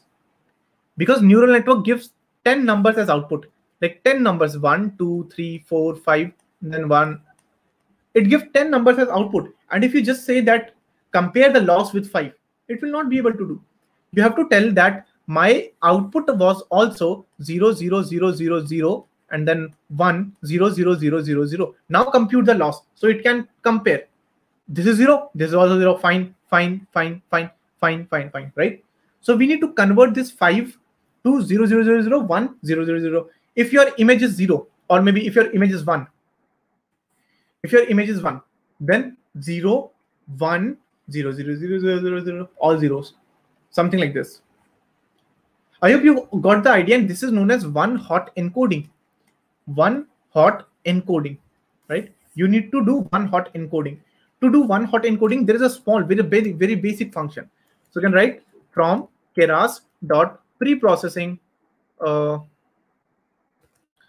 from keras dot utils import to categorical, to underscore categorical. This function is there that can perform the one hot encoding. By the way, we can do all of these things on our own without using any library, without using any function, right? So what it does, it converts into the one hot encoding on the binary class matrix, the same thing, right? So if you give something like 0, 1, 2, 3, it will convert something like this. So this is 0. This, okay, I guess that was representing 0. So yeah, so if you look at the first row, if you look at this row is representing 0 because 1 is at the first position. This is representing 1 because 1 is at the 1 location. This is representing 2. This is representing 3, right? Because you have given the data as 0, 1, 2, 3, right? So this is one hot encoding. So how to do one hot encoding? You will write to categorical, and you will give y train, and output will also be y train. Now if you look at the shape of y train dot shape, earlier it was 60,000 comma, now it is 60,000 comma 10. And if you look at the first value, of y train, the first row, it's, you can easily see this is 0, this is 1, 2, 3, 4, 5. So it means 1 is there for the 5 image, for the image of 5, and all others are 0, 0, 0, 0, 0. So wherever you see 1, it means that will be the image. Now it is easy to compute the loss. So if your neural network is predicting this and your output is also in this format, the loss can easily be computed, right? And that loss is known as categorical cross entropy. Again, there is a formula for this loss function, but we don't want to go into that mathematical detail. What is the function, right? Or the formula. So once we have done this, it's totally fine. We can also convert the y test. So y test will be y test dot reshape, and oh no, not reshape. We need to convert it to one hot vector. So to categorical, and pass the y test. And again, you look at the y test dot shape. Earlier it was 10,000 comma. Now it is 10,000 comma 10, right? Any doubt so far? If you have any doubt, just let me know. Now we are going to build our neural network. So this was the data pre-processing. This thing is actually known as data pre-processing because we had the data, right? We had the data. We had the X train, we had the Y train, we had the X test, we had the Y test. But we need to convert it into a correct format, into a standard format that a neural network can accept, right? So this was this format that we need to reshape X into 60,000 into 784, the X train, and X test as 10,000, 784. And we need to reshape the Y 60,000, 10, and Y test as 10,000, 10. Right? So I hope you got this basic idea. Okay, so maybe I can create a model now.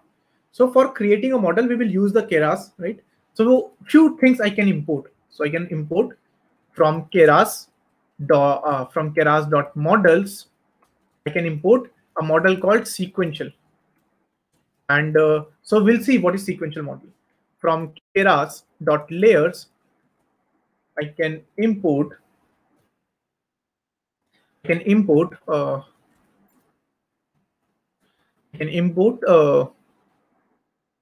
dense, right? I can import dense. So what is this sequential? What is this sequential model? So sequential model means when you get input, the first thing that you will output is the first layer, then the second layer, then the third layer, the fourth layer, and the final layer, and the output, so on thing, right? So everything will go sequentially, right? From first to second, data will pass from input to first, first to second, second to third, third to fourth, and to the last to output. There's something known as a non-sequential as well, but obviously that we do not want to do right now, right? And what is this dense layer? What is this layer called dense? I'm importing a layer called dense.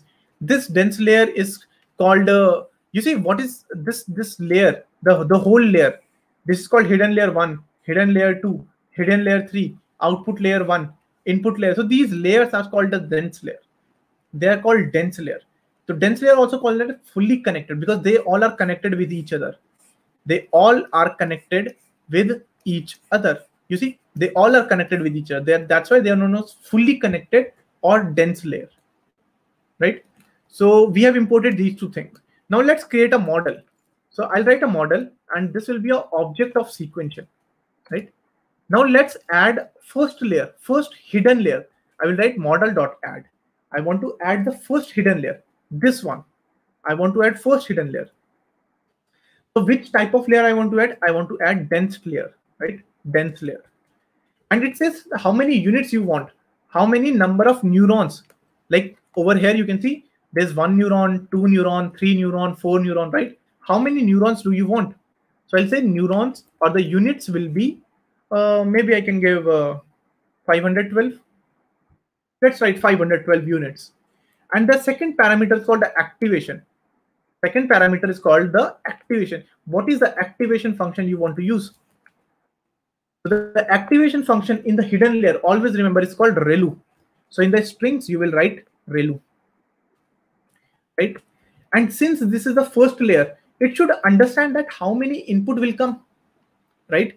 Since this is the first layer, how it will understand that how many neurons or how many input will come. So this neuron has to understand that how many input are coming to this neuron. So for this, what we have to do is we have to say input shape is equal to 784 comma, because one example is 28 comma 28, right? One image is 28 comma 28, 28 comma 28, but we have reshaped this into 784. So this will become, the input will become 784, right? Input will become 784 now. Input will become 784. So this 784 dimension will go to here. And similarly, 784 dimension will go to here, second neuron. 784 dimension will go to the third neuron, and so on, right? So I need to say input shape is equal to 784. This is for the first layer. Let's add one more layer. Model.add the same layer, dense layer, right? Let's add dense layer. How many units you want? Units will be, let's write 256, right? What is the activation function you want to use? I want to use the relu activation function because this is a hidden layer. This is a hidden layer. Now in this, you don't want to give the shape. There is no need to give shape. Why? Because the second layer, from the second layer, it understands the output of the first layer. The output of the first layer will be the input for the second layer. The output of the first layer will be the input for the second layer. So obviously it understands that what is the output of first layer. The neural network automatically understand, and it will automatically take this as an input. But always remember, you need to provide the input shape in the first neural network, first layer. Since this is the first layer, you need to provide the input because first layer does not have the previous information that how many input will come. But the second layer has the information, right? This has the information that the total number of input will be from the first layer. So that's it. So that's why you don't want to add this input shape. Let's add one more layer. Same thing. Let's copy this. Let's paste this. And this time let's put 128. And let's add one more time. Let's write 64. And now I want to write the final layer. So always remember the final layer. How many neurons should be there in the final layer? Can anyone tell? In the final layer of the neural network, if I'm doing the image class classification or multi-class classification with 10 classes, how many how many neurons should be there in the final layer. So I'm adding the dense layer, and the total number of units you should tell. You will tell me the total number of units. How many units or how many neurons should I put in the final layer? And also what should be the activation function if it is multi-class classification and it is the final layer. Always remember, this is the final layer. This is the final layer, right? So how many units and what is the activation function? So any guess? Any? Okay. Someone said 10. Okay, cool. Because there are 10 classes, so obviously I need to put 10. Right? And the activation function? And the activation function should be the softmax, right? Okay, so at the end we can do model.summary. At the last we can do model.summary just to check how our model look like. So this is just a second. Yeah, this is how our model look like. So the first layer is called dense layer, having 512 neurons. Then second layer is dense layer, having 256 neurons. And the third layer is again dense layer, having 128 neurons, 64 and then 10. Right? So this is your summary. And now your model has been done. You have created a model. So this is how you can create a neural network. Right? The one more thing, the very basic one more thing is you need to compile this model. Compilation is important. Compiling model. Compile the model. While compiling the model, what you tell is, so model.compile, what you tell is the optimizer. You say the optimizer, and it will be this thing called Adam. So optimizer is like, you remember what is the back propagation? The back propagation. In this back propagation, there is an algorithm called gradient descent. Gradient descent does all these algorithms. Now you do not want to implement the gradient descent. We do not implement, right? Because it is difficult to do. So what we say, we write gradient descent over here, and Adam is the variation of gradient descent. So we say using the gradient descent algorithm or the Adam algorithm, we want to optimize this, the whole neural network. We want to optimize. We want the weights to get optimized. Right? So Adam or the gradient descent, they both are the same thing, right? The second thing is you write loss. So what is the loss, right? You remember it compute the loss. So what is the loss? The loss is over here, I must have written this thing as well, categorical cross entropy, right? The loss is categorical cross entropy. So you write something like this, categorical underscore cross entropy. And the last parameter is called metrics. So what is the metrics that you want to observe? I want to observe the accuracy.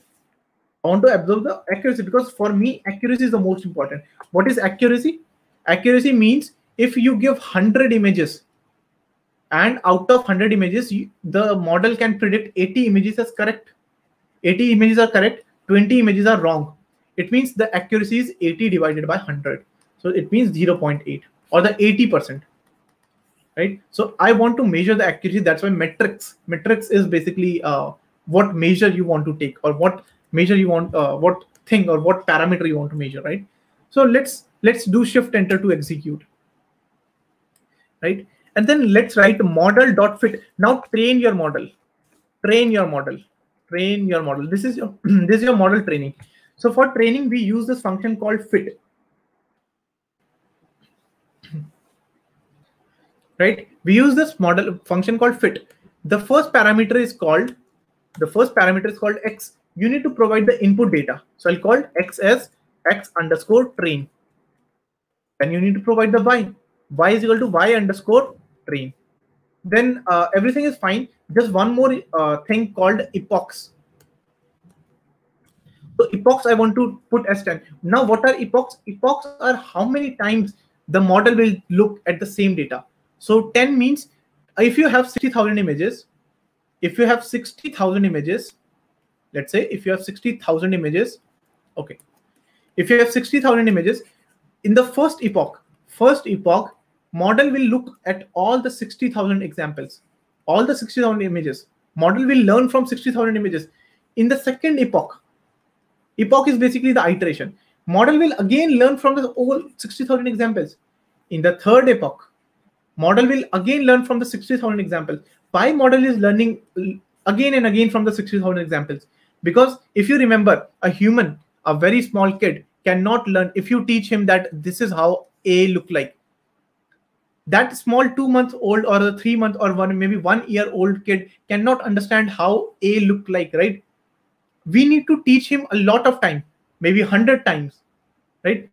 He always practice A. He always write in his notebook A look like this, A look like this. So the same way, neural network learns from the human brain. Neural network has the same perspective like a human brain learn. So neural network has to learn lot of time from the same images. So if you just train for one epoch, the neural network will not be able to learn perfectly. If you train second time, maybe a better one. Third time, even better. If you train for 10 epochs or 10 times or 10 iterations on the same data, 60,000 examples, it will learn even better, right? So that's why we are writing epochs as 10, right? And then there is there's one parameter called validation split. So this parameter called validation split, I will use this validation split, and I'll say that this is maybe 0.1 or like 0.2. So if you have 60,000 examples, it will take 48,000 example to train the images, to train the model, and it will take 12,000 example to evaluate or the validate. Basically, it will check. So, for example, that you have trained kids that 1 plus 2 is equal to 3, and 3 plus 2 is equal to 5. You have told them, or you have taught them how to solve questions of the addition.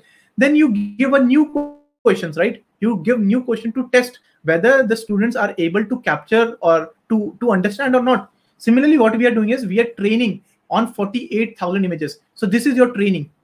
Like when you teach in your classes, or like when you study in your college, you are getting trained, and then you have marks, then you have exams. Exams are basically the validation if you are able to understand the concept or not. The same thing we will do. We will train our model on 48,000 images, and we will test or validate on 12,000 examples, right? So let's write this thing and let's execute now.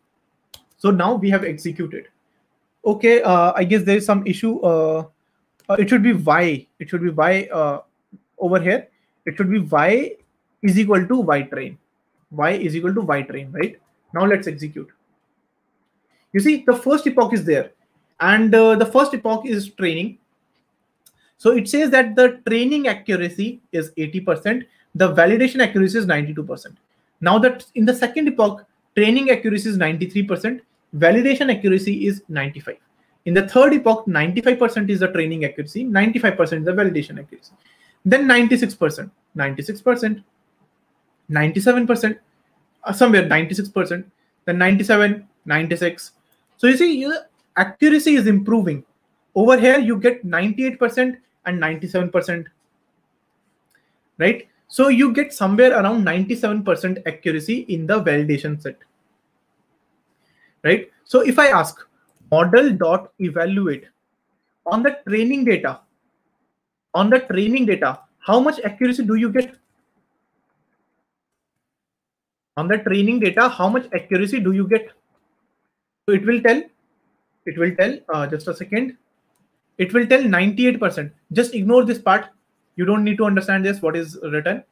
98% is the training accuracy. It means out of 100 image, it is able to find 98% correct. 98 images correct.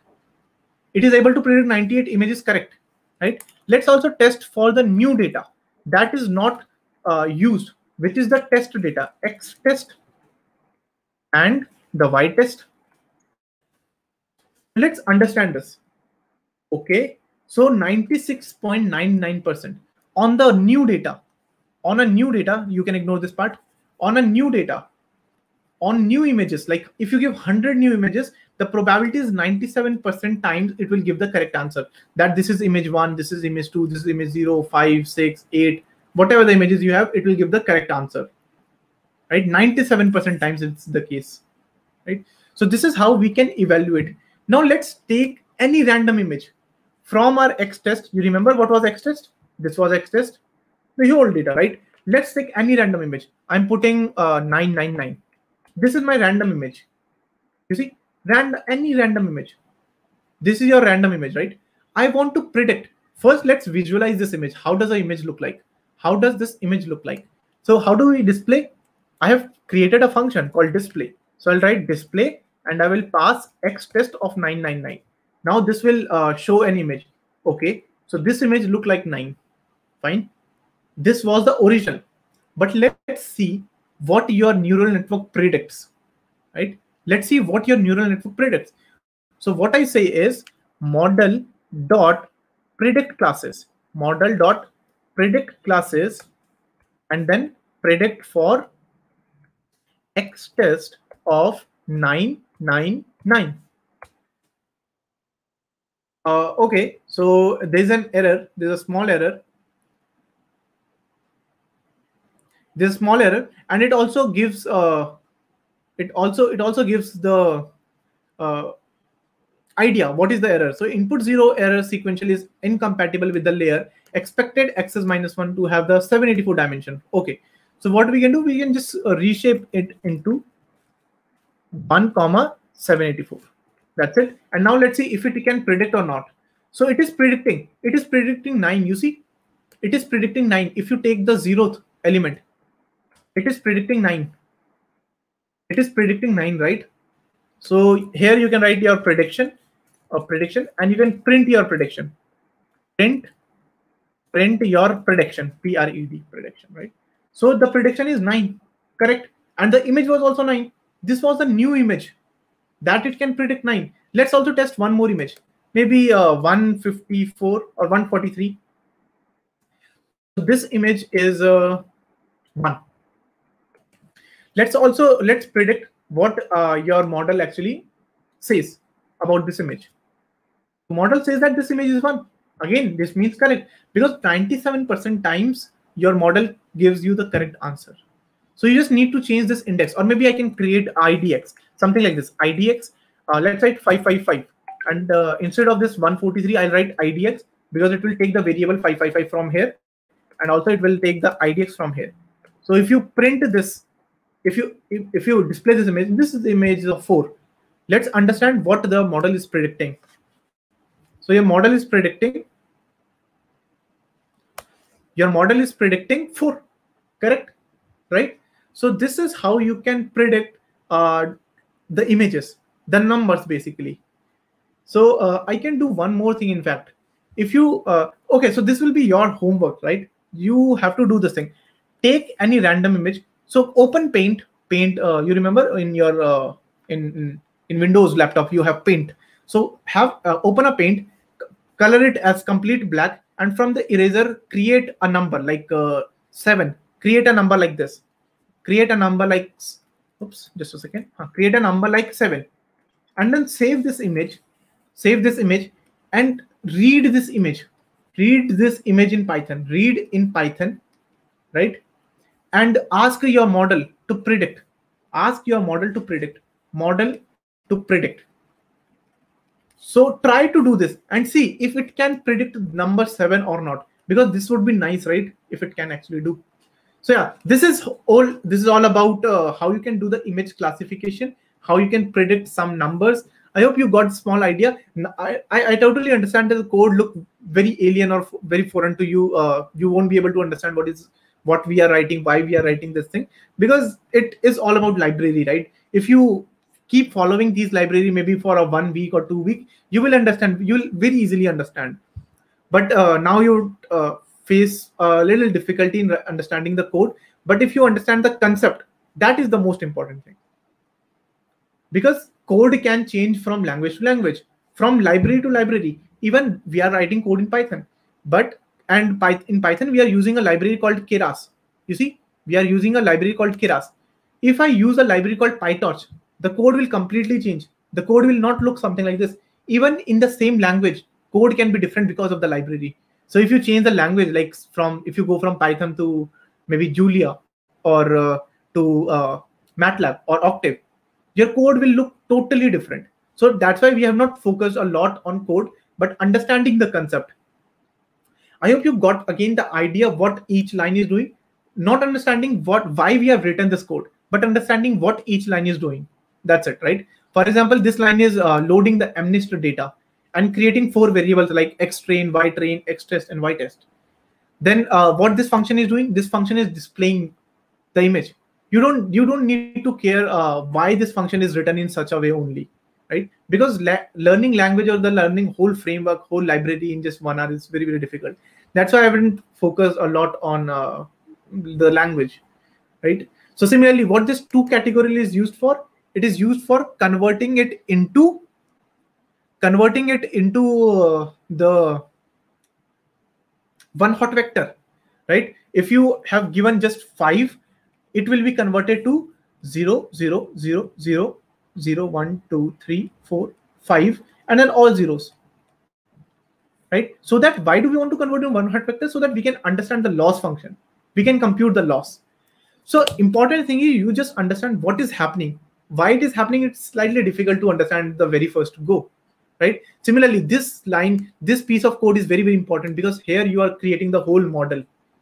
You're creating dense layer. What are dense layer? Dense layer are like these type of layers. They are known as dense layer. They're connected with each other. They're fully connected each other, right? Fully connected with each other. You see, they're dense layers.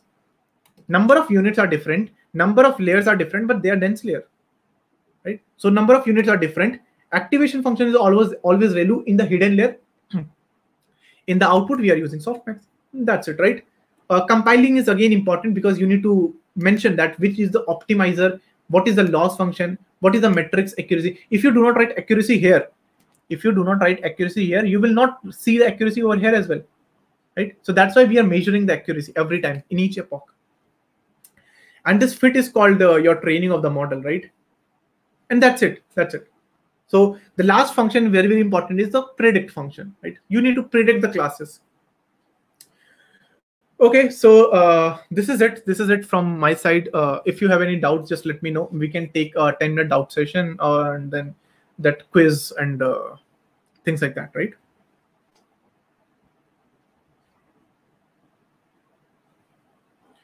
So any doubt?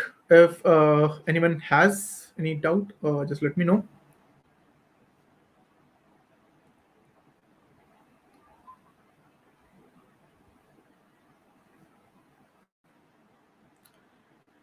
Otherwise, over to you, organizers.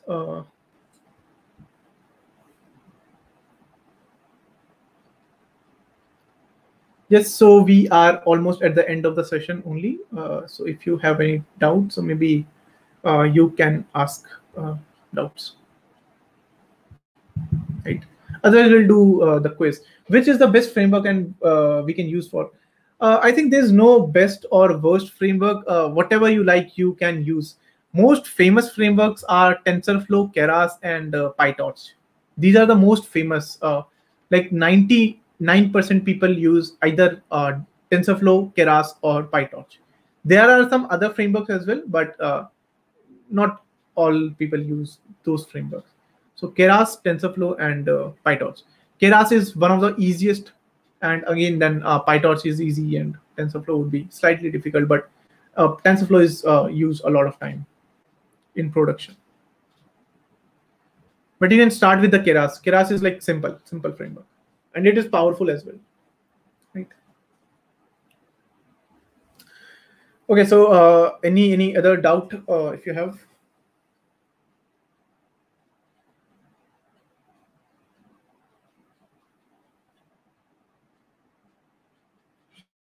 Cool. So if there are no doubts, then maybe we can take the quiz and so on, right? Okay, yeah. So this is it from my side. Thank you very much. Over to you, organizers.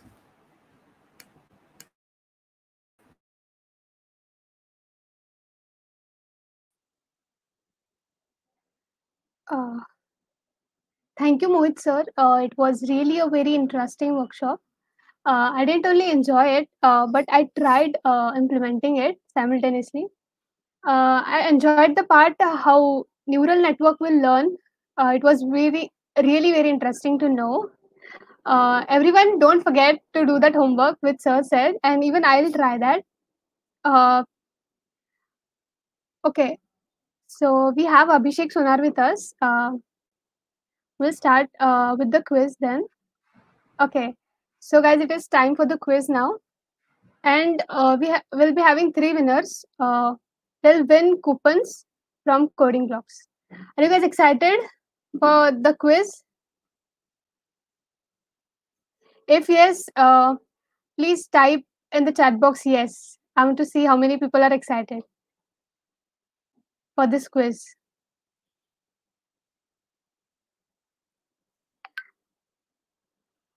Okay, so okay, I'll give some instruction before starting to the quiz.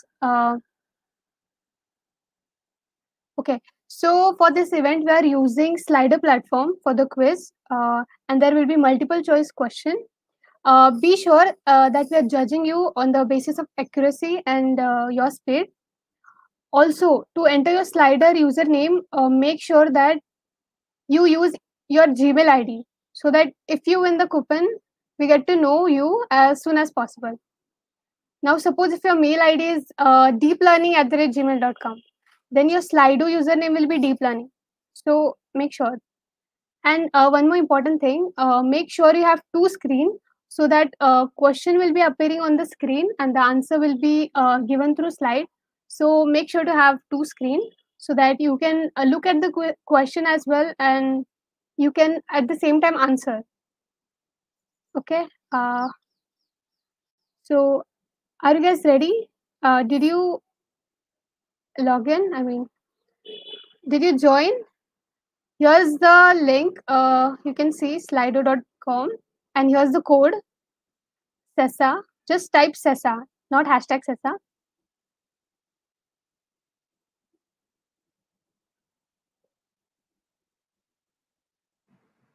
Also, there is one thing to add, like the number of questions will be 10, and at the end of the 10 questions, the 3 lucky winners would be provided free coupons from Coding Block.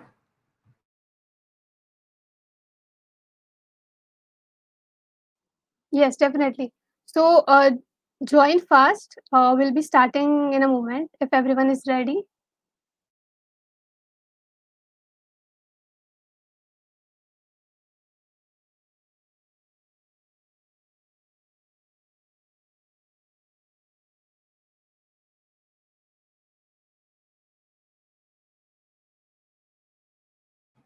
Also, the Google Okay, Collab then. link, which Mohit sir was doing the projects, will be shared with you as well.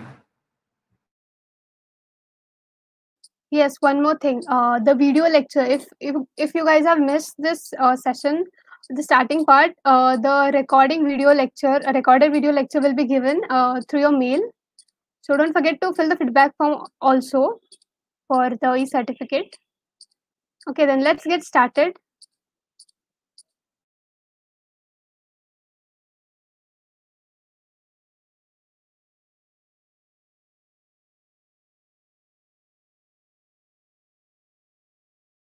I can see only two participants. Guys, join fast. 3, 5.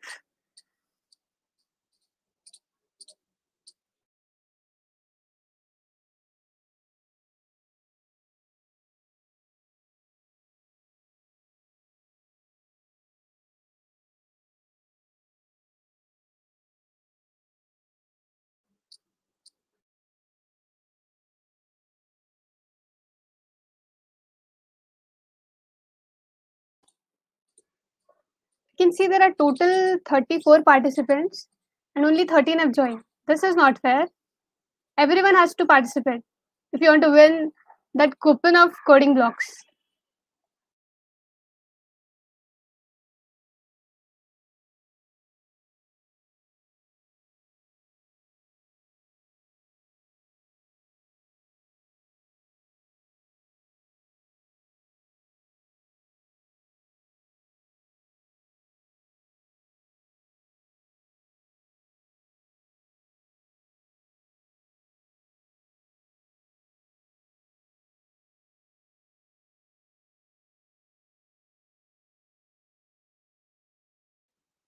Come on, guys.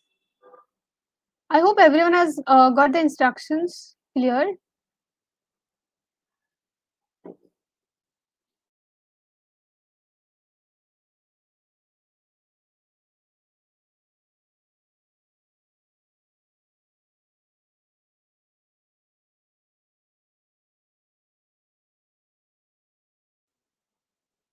Four more to go for 20.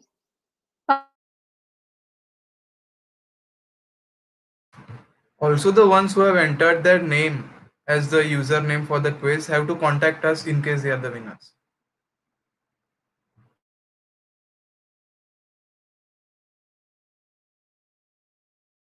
Okay, so the just go into the browser, type slido.com.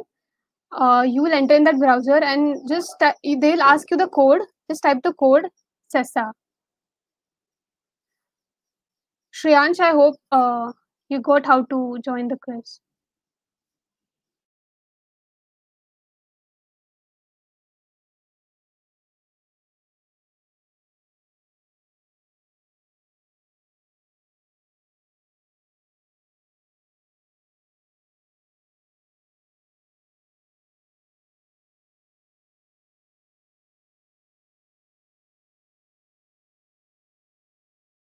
No, it is slido.com. Yes, right.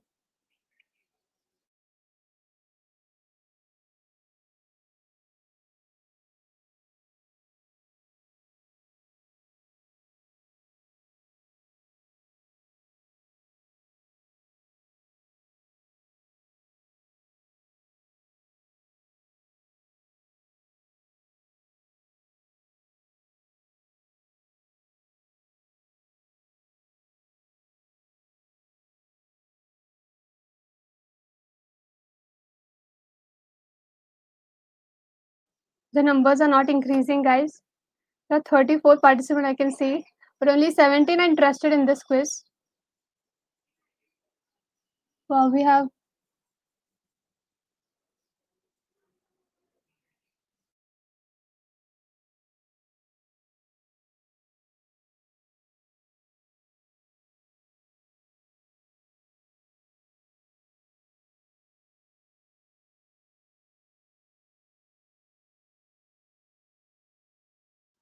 come on, guys. The 20 participants are waiting for other participant to join the quiz.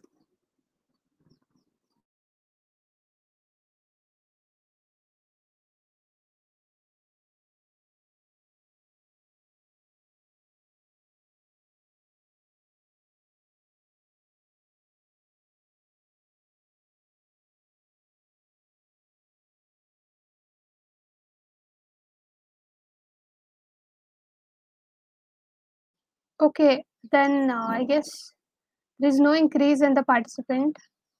Then let's start the quiz. If anyone here who is not getting the instruction how to join the quiz,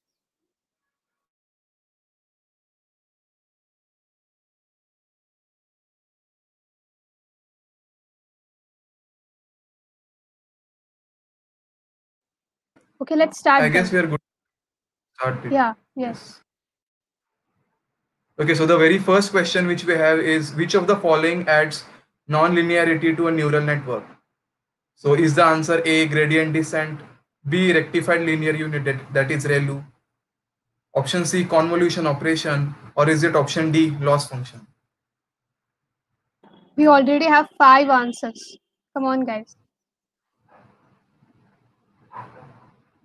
It is pretty easy, like sir mentioned this in the starting itself. Yes, yes. It's really very easiest question.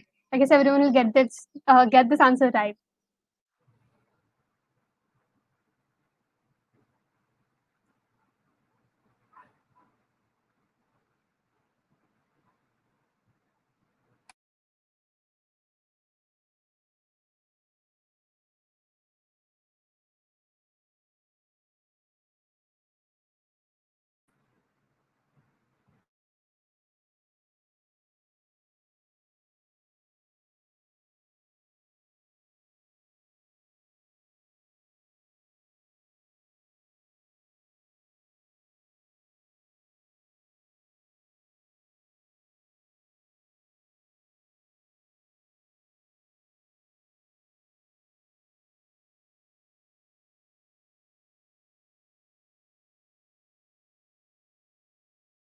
Okay, 4 more participants. I guess they're confused which to choose. 17. 3 more to go.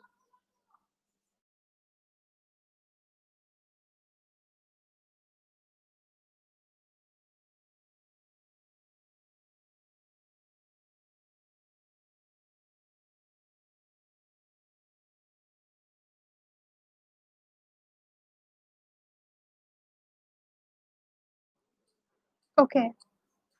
So the correct answer is Okay. yes, 74% have guessed correct. yes, which is represented by ReLU of Z.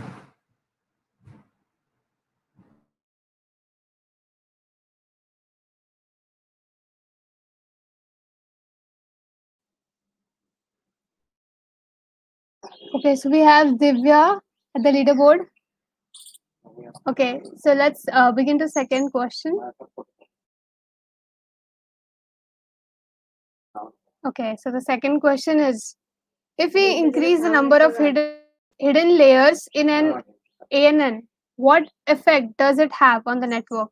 So the options are decrease the complexity, increase the complexity, can either increase or decrease the complexity. It doesn't have any effect to the network. What do you guys think? Comment it. Also, guys, be a bit quick in answering because like we only have 25 to 30 seconds per question. Yes, this was the reason we didn't put timer because we want everyone to participate. So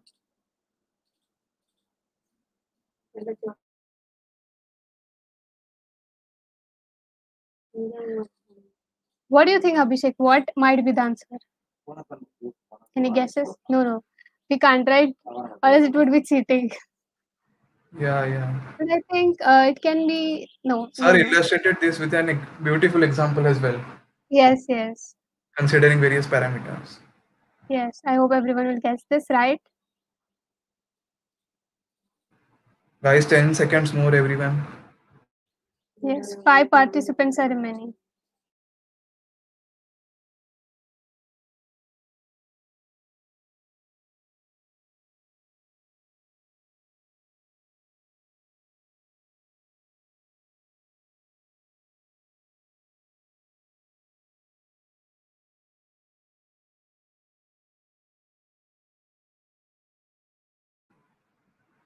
I guess time's up. We can see the Yes, all. So the right answer increase the complexity. So 94% have guessed it right. What about 6%? Confused? Okay, let's see who is on the leaderboard. Okay, we have Prajwal Dubey. Okay, Divya, better luck next time. Okay, Divya is on the third. Second is Vineet. Okay, let's see. Next question. So the next question is, what is the sequence of the following tasks in a perceptron? So we have to guess the exact sequence in which a perceptron is made.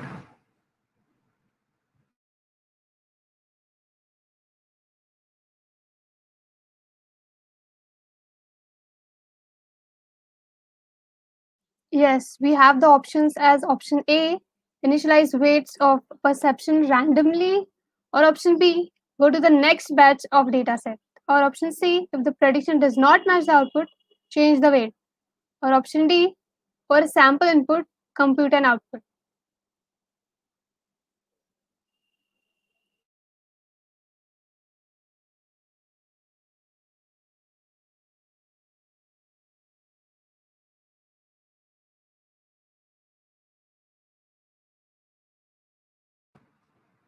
Guys, 10 seconds more.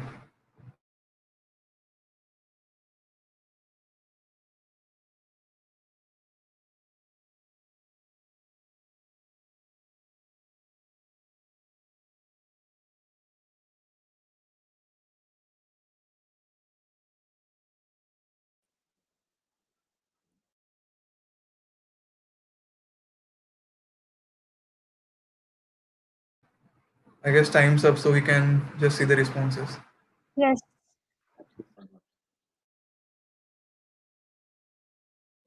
Next question. Let's see the next question.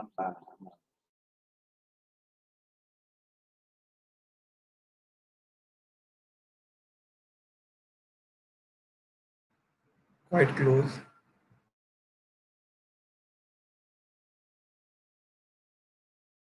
Okay, let's see what's the answer.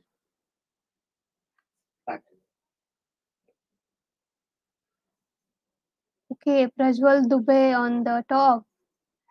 Same. Okay. You can see same leaderboard. Next Okay, question. next question. So the next question is, which of the following activation function we use the final layer of the neural network in case of multi-class classification? Is the answer sigmoid, Okay, ReLU, so or linear? I would like to emphasize that in this question it is multi-class.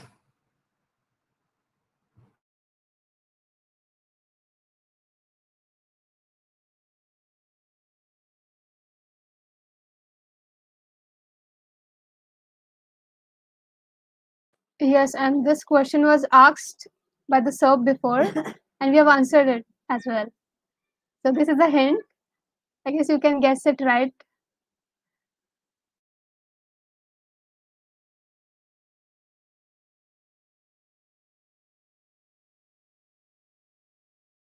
Okay, then we'll jump on to the next. We'll see what's the result.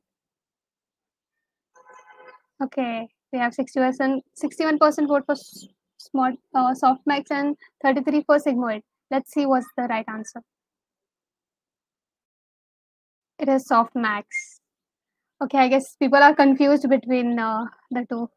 Okay, So we have here Vinit change on in the the top. leaderboard. Yes. Next question.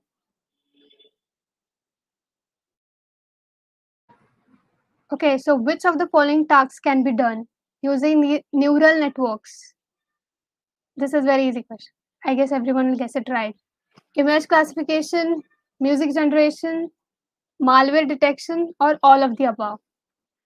Oh, we have 14 responses already. 15.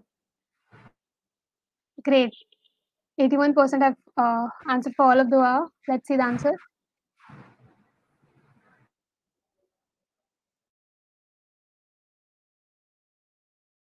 Yeah, that's right. Let's see who is on the leaderboard. Okay, we have Vineet again. Prajwal and Divya. They are also the top three. Let's see. Next question.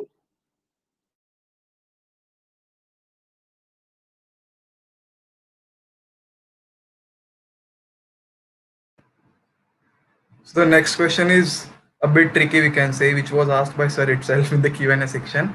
The number of nodes in the input layer is 10 and the hidden layer is 5. The maximum number of connections from the input layer to the hidden layer are. Is it option A 50, option B 55, option C more than 50, or option D less than 50? Okay, so there is an instruction ignoring base term. Keep that in mind and answer the question. Oh, we have 12 answers already.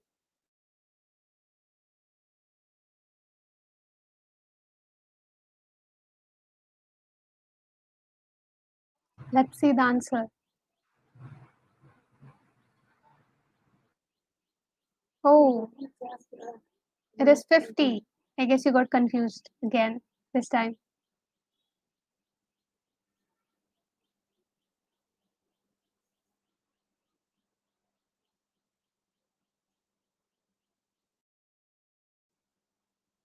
Let's see the leaderboard. I guess this is a repeated question. Next question. Okay, this is the next question, I guess. Which of the following function does not add non-linearity in neural networks? Sigmoid, tan, Linear, real. Okay, let's see the answers.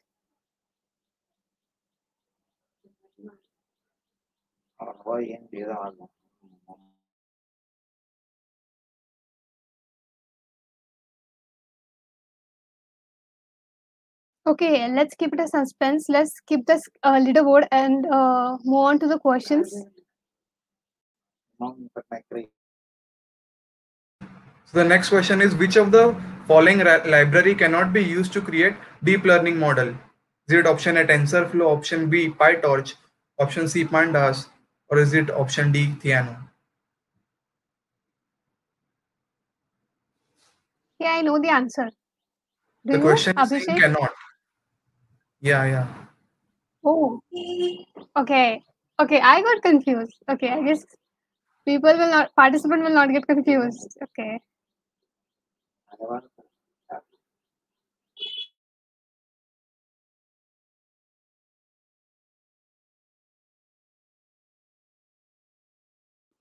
Okay. One participant. Okay. Next question. Let's see the answer first. Okay, panda. Okay, we'll skip this leaderboard and we'll jump to the next question. Okay. What does each node in hidden layer of neural network represent? A hidden feature, a random number, prediction of data, or none of the above?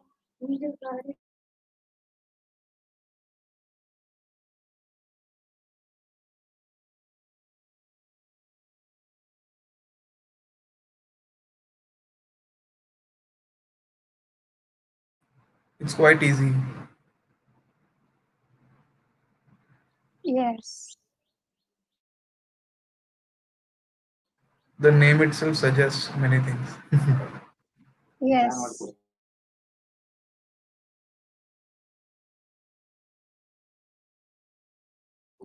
Okay, one question remaining.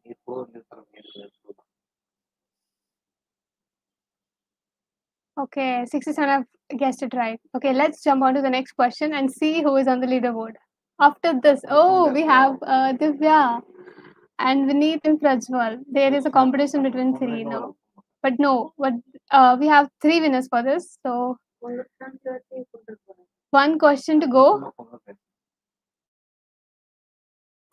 Okay, so the last question is in neural network, what happens when input data is correctly classified? Small adjustment in weight is done, or large adjustment in weight is done, or no adjustment in weight is done, or weight adjustment doesn't depend on classification of input vector. Let's see how many will guess this last question right.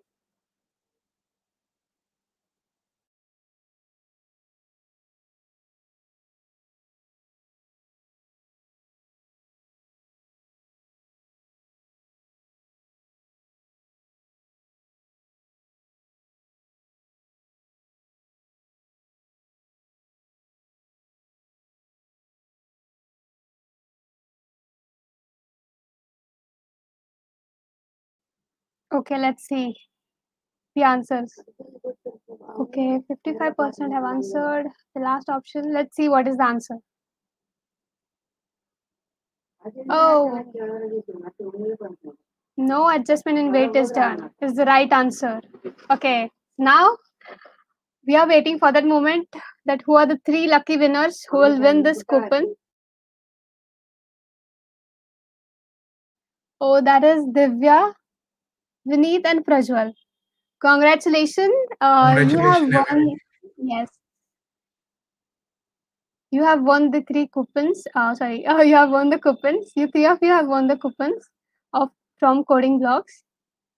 So we'll mail you the coupons in 2 to 3 days, and also don't forget to fill the feedback link given for the each certificate. It is also given in the, I guess it is someone send it in the comment box, please. It'll be easy to fill.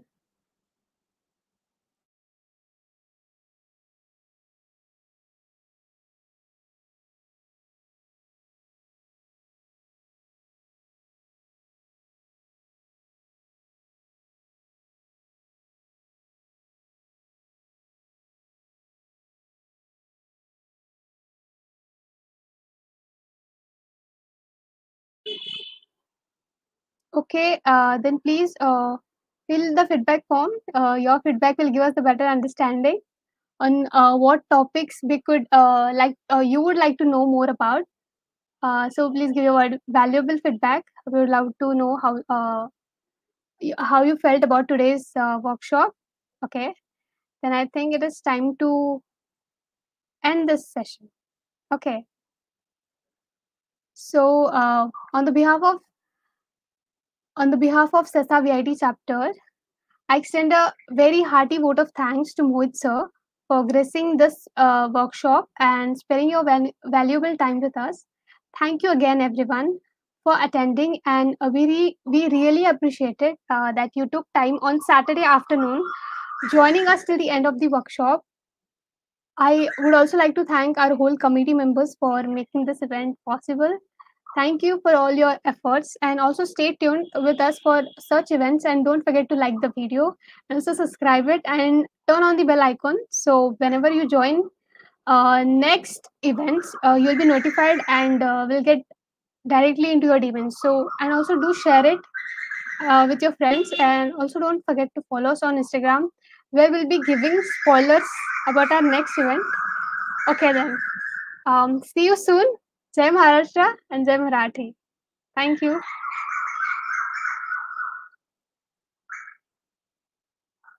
See you next time.